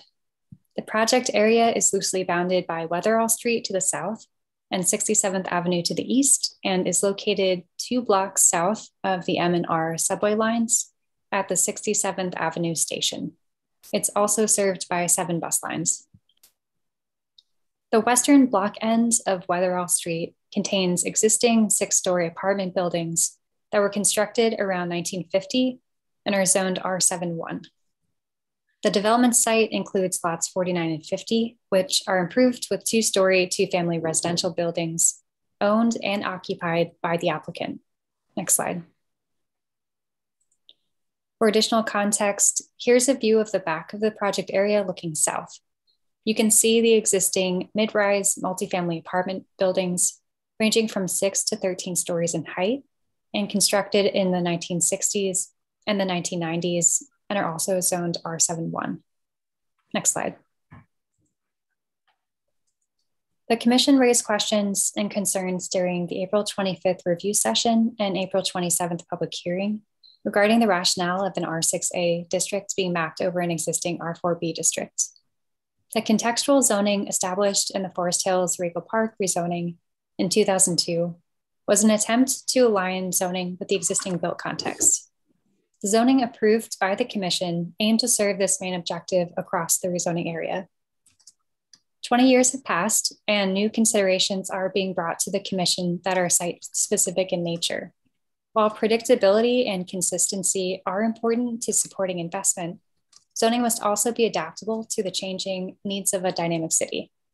The Commission's consideration of an application should be informed by previous decisions, but it's wholly within the Commission's purview to reconsider and update zoning in the context of the current needs of the city, borough, and neighborhood. The population of Community District 6 has increased by 6.8% over the past decade, but the number of housing units produced has only increased by 2.5%. The Community Board was heavily involved in the 2002 rezoning and still voted in favor of the application, citing a need for new, sustainable, and affordable housing in a neighborhood that is wealthier than the citywide average. Forest Hills has many of the qualities that make it a high opportunity area to construct more housing in the city. Next slide. In summary, the applicant is seeking 2 actions: a zoning map amendment to rezone the project area from an R4B to an R6A district, as well as a zoning text amendment to establish an MIH area. The proposed development would rise to a height of 75 feet. It would include 21 dwelling units, 5 to 6 MIH units, and 8 ground floor parking spaces. At this point, I'm happy to answer any questions. Great, thank you, Joy. Let's see if there are questions for you here. Commissioner Rampersad. Thank you very much. What did they provide any revised plans with regards to this one? This is the one with that whole, I brought up the issue about the refuse room and the parking. Was that addressed? I only have the materials that they provided previously. They haven't provided any revised floor plans. Can we ask them to provide that? Thank you. Absolutely. Yeah, we'll follow up with them. Okay, thank you. Commissioner Burney. Yeah, just to say, I'd also asked about the issue of light and air into the apartments because they didn't seem to have enough fenestration. And they said in testimony, oh yes, they were going to make that work. But again, they haven't demonstrated really and did not come back with any plans. At least if they have, I haven't seen them. So maybe you could add that to Commissioner Rampersad's request. Absolutely. Great. Thank you very much, Joy. Thank you for that follow-up. Ryan, let's go to our next and what I believe may be the last post-hearing follow-up. Yes, the Lirio MTA site at 806 9th Avenue. Andy Cantu is here with some discussion. Good afternoon, commissioners. Can we go to slide 2, please? So just as a reminder, Community Board 4 voted 32-7 to disapprove the application with conditions. They had a number of requested changes, including maintaining the existing zoning districts and accommodating the MTA office space through a mayoral zoning override. They approved of the disposition of 35,000 square feet from the MTA building, but for residential use only, not for the commercial component. They requested the elimination or reduction of office space acquisition to maximize the number of affordable units. They requested changes to the AMI mix to be more in line with moderate and middle income housing. They requested that the special permit to modify non-FAR bulk regulations with a text amendment to exempt the MTA and the DEP sites from lot coverage and yard requirements as of right. They requested modifications to the facade design and also requested that the applicant consider a grocery store for the ground floor commercial space. Next slide. And the borough president recommended approval with conditions, and his conditions largely reflected those of the community board. Next slide. So in response to the commission's questions and testimony at the public hearing, I'd just like to make some clarifications and provide staff perspective. First, the community board stated that they would prefer mayoral zoning override to accommodate the additional commercial FAR for the Rail Control Center Annex. As the commission is aware, the department's longstanding view is that MZOs are not an appropriate alternative where a mechanism already exists that can achieve the project's objectives and should thus be used very sparingly in very limited circumstances. So here we believe that the proposed map amendment, in addition with the other actions, provide the appropriate avenue to support the project goals. Secondly, I want to note that DCP has worked very closely with HPD to ensure the zoning proposal responds to community concerns and that the proposed actions wouldn't sort of open the floodgates to dramatic changes to the special district in the future. The community board also expressed that the map amendment, together with the text amendment that would expand the existing special permit provisions, would signal to developers that the special Clinton district text is open to more and more changes and would potentially chip away at the integrity of the special district. We disagree with that assessment. What is being proposed here is a solution to address a very narrow and specific issue on a city-owned site with unique conditions to facilitate 100% affordable housing and transit infrastructure. The text amendment is very narrowly tailored so that the expanded special permit provisions are only applicable to the MTA and DEP sites. It is not applicable across the entire preservation area. Further, the proposal builds on an existing special permit framework rather than setting a new precedent, and gives the commission the discretion to decide whether the requested relief is appropriate. And as such, we believe it's more conservative than the community board's alternative, which introduces new as-of-right bulk exemptions. As the commission is well aware, zoning map and text amendments, including changes to special district regulations, are common and necessary to address unique conditions and accommodate change. We view the proposal as a carefully defined, rational change that is needed to help zoning evolve to meet the needs of the times and further citywide goals to support 100% affordable housing on these rare publicly owned sites in the heart of Manhattan. And lastly, with respect to the RCC Annex, any alternative that proposes to reduce or eliminate the amount of office square footage or locate MTA employees elsewhere is unworkable. Despite not being the applicant, the MTA will be providing a letter stating its support for the proposed actions and reaffirming the mission critical nature of co-locating employees adjacent to the RCC, which supports the operations of the entire subway system. Next slide. As you heard of the public hearing, the primary concern of many of those who testified against the application is the AMI mix, which they believe to be contrary to the spirit of the Western Rail Yard's points of agreement. I'll just reiterate that HPD has modified the original proposal to include income bands at 70% and 80% of AMI, and they are continuing to explore options to include more moderate and middle income units as part of the 40% of units that are not set aside for supportive housing at the City Council review stage. I think it's also important to mention that since the Western Rail Yard's points of agreement were negotiated, AMI levels have changed dramatically, such that per HUD's 2022 updates, moderate and middle income, which are defined as between 81% and 165% of AMI, no longer align with what we consider to be typical salaries for working folks, such as healthcare and service workers, public servants, and other frontline workers.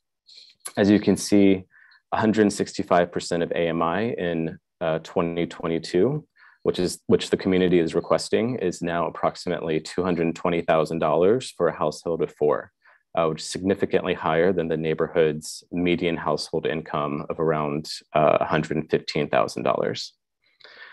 Some might argue that the income bands at 40 to 80% of AMI are more in line with what professionals such as teachers make, whose starting salaries in New York City public schools range between $61,000 and $84,000. So I realize that's a lot of numbers and information all at once, but I thought it's necessary to provide a little bit more clarification and context. And with that, I'm happy to take any questions you might have. Extremely helpful. Thank you, Andrew. Commissioner Goodrich. Okay, so my quick question is, and I'm pretty sure I know the answer, but I want to quadruple check. If a family, like let's say a family of three, I'm looking at the 80% AMI, the max there is 85,920. So if they are just a smidgen over that, then they wouldn't be eligible for this housing, right? I would have to get back to you. I don't know if that's an average or whether that's a hard ceiling. I'm not super familiar with how the HPD term sheets work, but I can definitely get that answer for you. Okay, all right, because I actually thought that it was a hard ceiling, so I'm glad I asked. Thank you. Thanks. Commissioner Levin. And thank you for the presentation. I find the information about the HUD changes in the HUD AMI levels really pretty eye-opening. So thank you for presenting that. It tells me two things. One is that we have a much bigger affordable housing problem in the city overall, that we shouldn't be zoning anything for anything other than option one, because income levels in most of our community districts haven't risen to the same degree as the AMI numbers you're showing us. I assume those are AMI numbers for Metro New York. That's correct. Which brings it, tells me that the I don't think income levels in any of the community districts that we work with have increased at anything like that. So that the entire premise of MIH may be under some stress as we face those numbers. It also tells me that we're not paying teachers and nurses and, public servants nearly enough money if, well, that's a whole nother thing, but this information only reinforces that big public policy thing.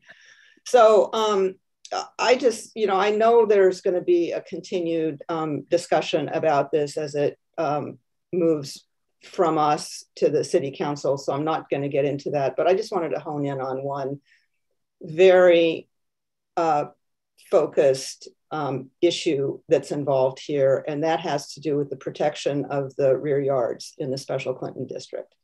I know you think, and I know you have, carefully tailored this to focus only on those two sites.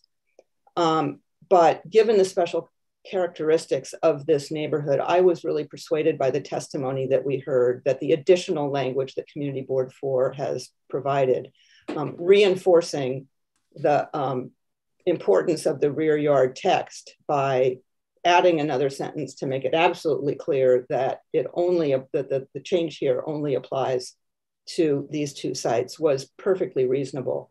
And in fact, says what we intend. So I would hope that maybe we could take another look at including the phrase, which is just except for portions of publicly owned zoning lots adjacent to a mass transit or water supply support facility conveyed to private entity for a publicly financed affordable housing development. 20 years from now, no one's going to remember what this whole application and conversation was about. I mean, I've been doing this for 20 years and I can tell you there are things I don't remember. Joe Ristucci has been doing it for 42 and he still remembers everything that's in there, but he's unique. And I just think it's really important in this yard regulation text that we make it clear that any change is only related to these two sites. Thank you, Commissioner Levin. Let us take a look at that at that point with a little greater detail. I think it's I certainly understand what you're suggesting, and I'm sure Andrew does too. So let us circle back on that. Okay, Commissioner Ortiz. Hi. Yes, as usual, it's hard to follow Commissioner Levin because she made a number of the points that I wanted to make. I do agree that the argument around the changes in AMI bans are really compelling. But I want to state just an issue of concern that I had, during that hearing where, HPD acknowledged that the proposal was selected, even though it did not comply or really take into account the Western Rail Yards point of agreement.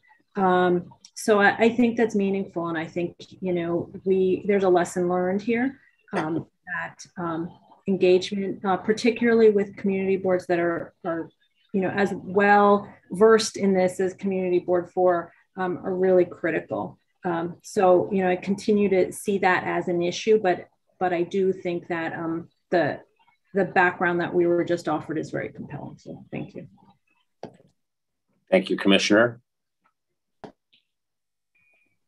Okay, Ryan, anything left on our agenda for today? No, that is it for this review session agenda. Wonderful. Well, then let me thank you and the staff, the entire staff of the Department of City Planning. I appreciate our new methods of communicating the views of the department directly to the commission. I hope commissioners agree that that is a good development. Thanks to everybody who prepared for today. Commissioners, thank you for your time, your attention. We will see you all on Wednesday at 10 o'clock. Thanks very much. Thank you. Well, soon. See you Wednesday.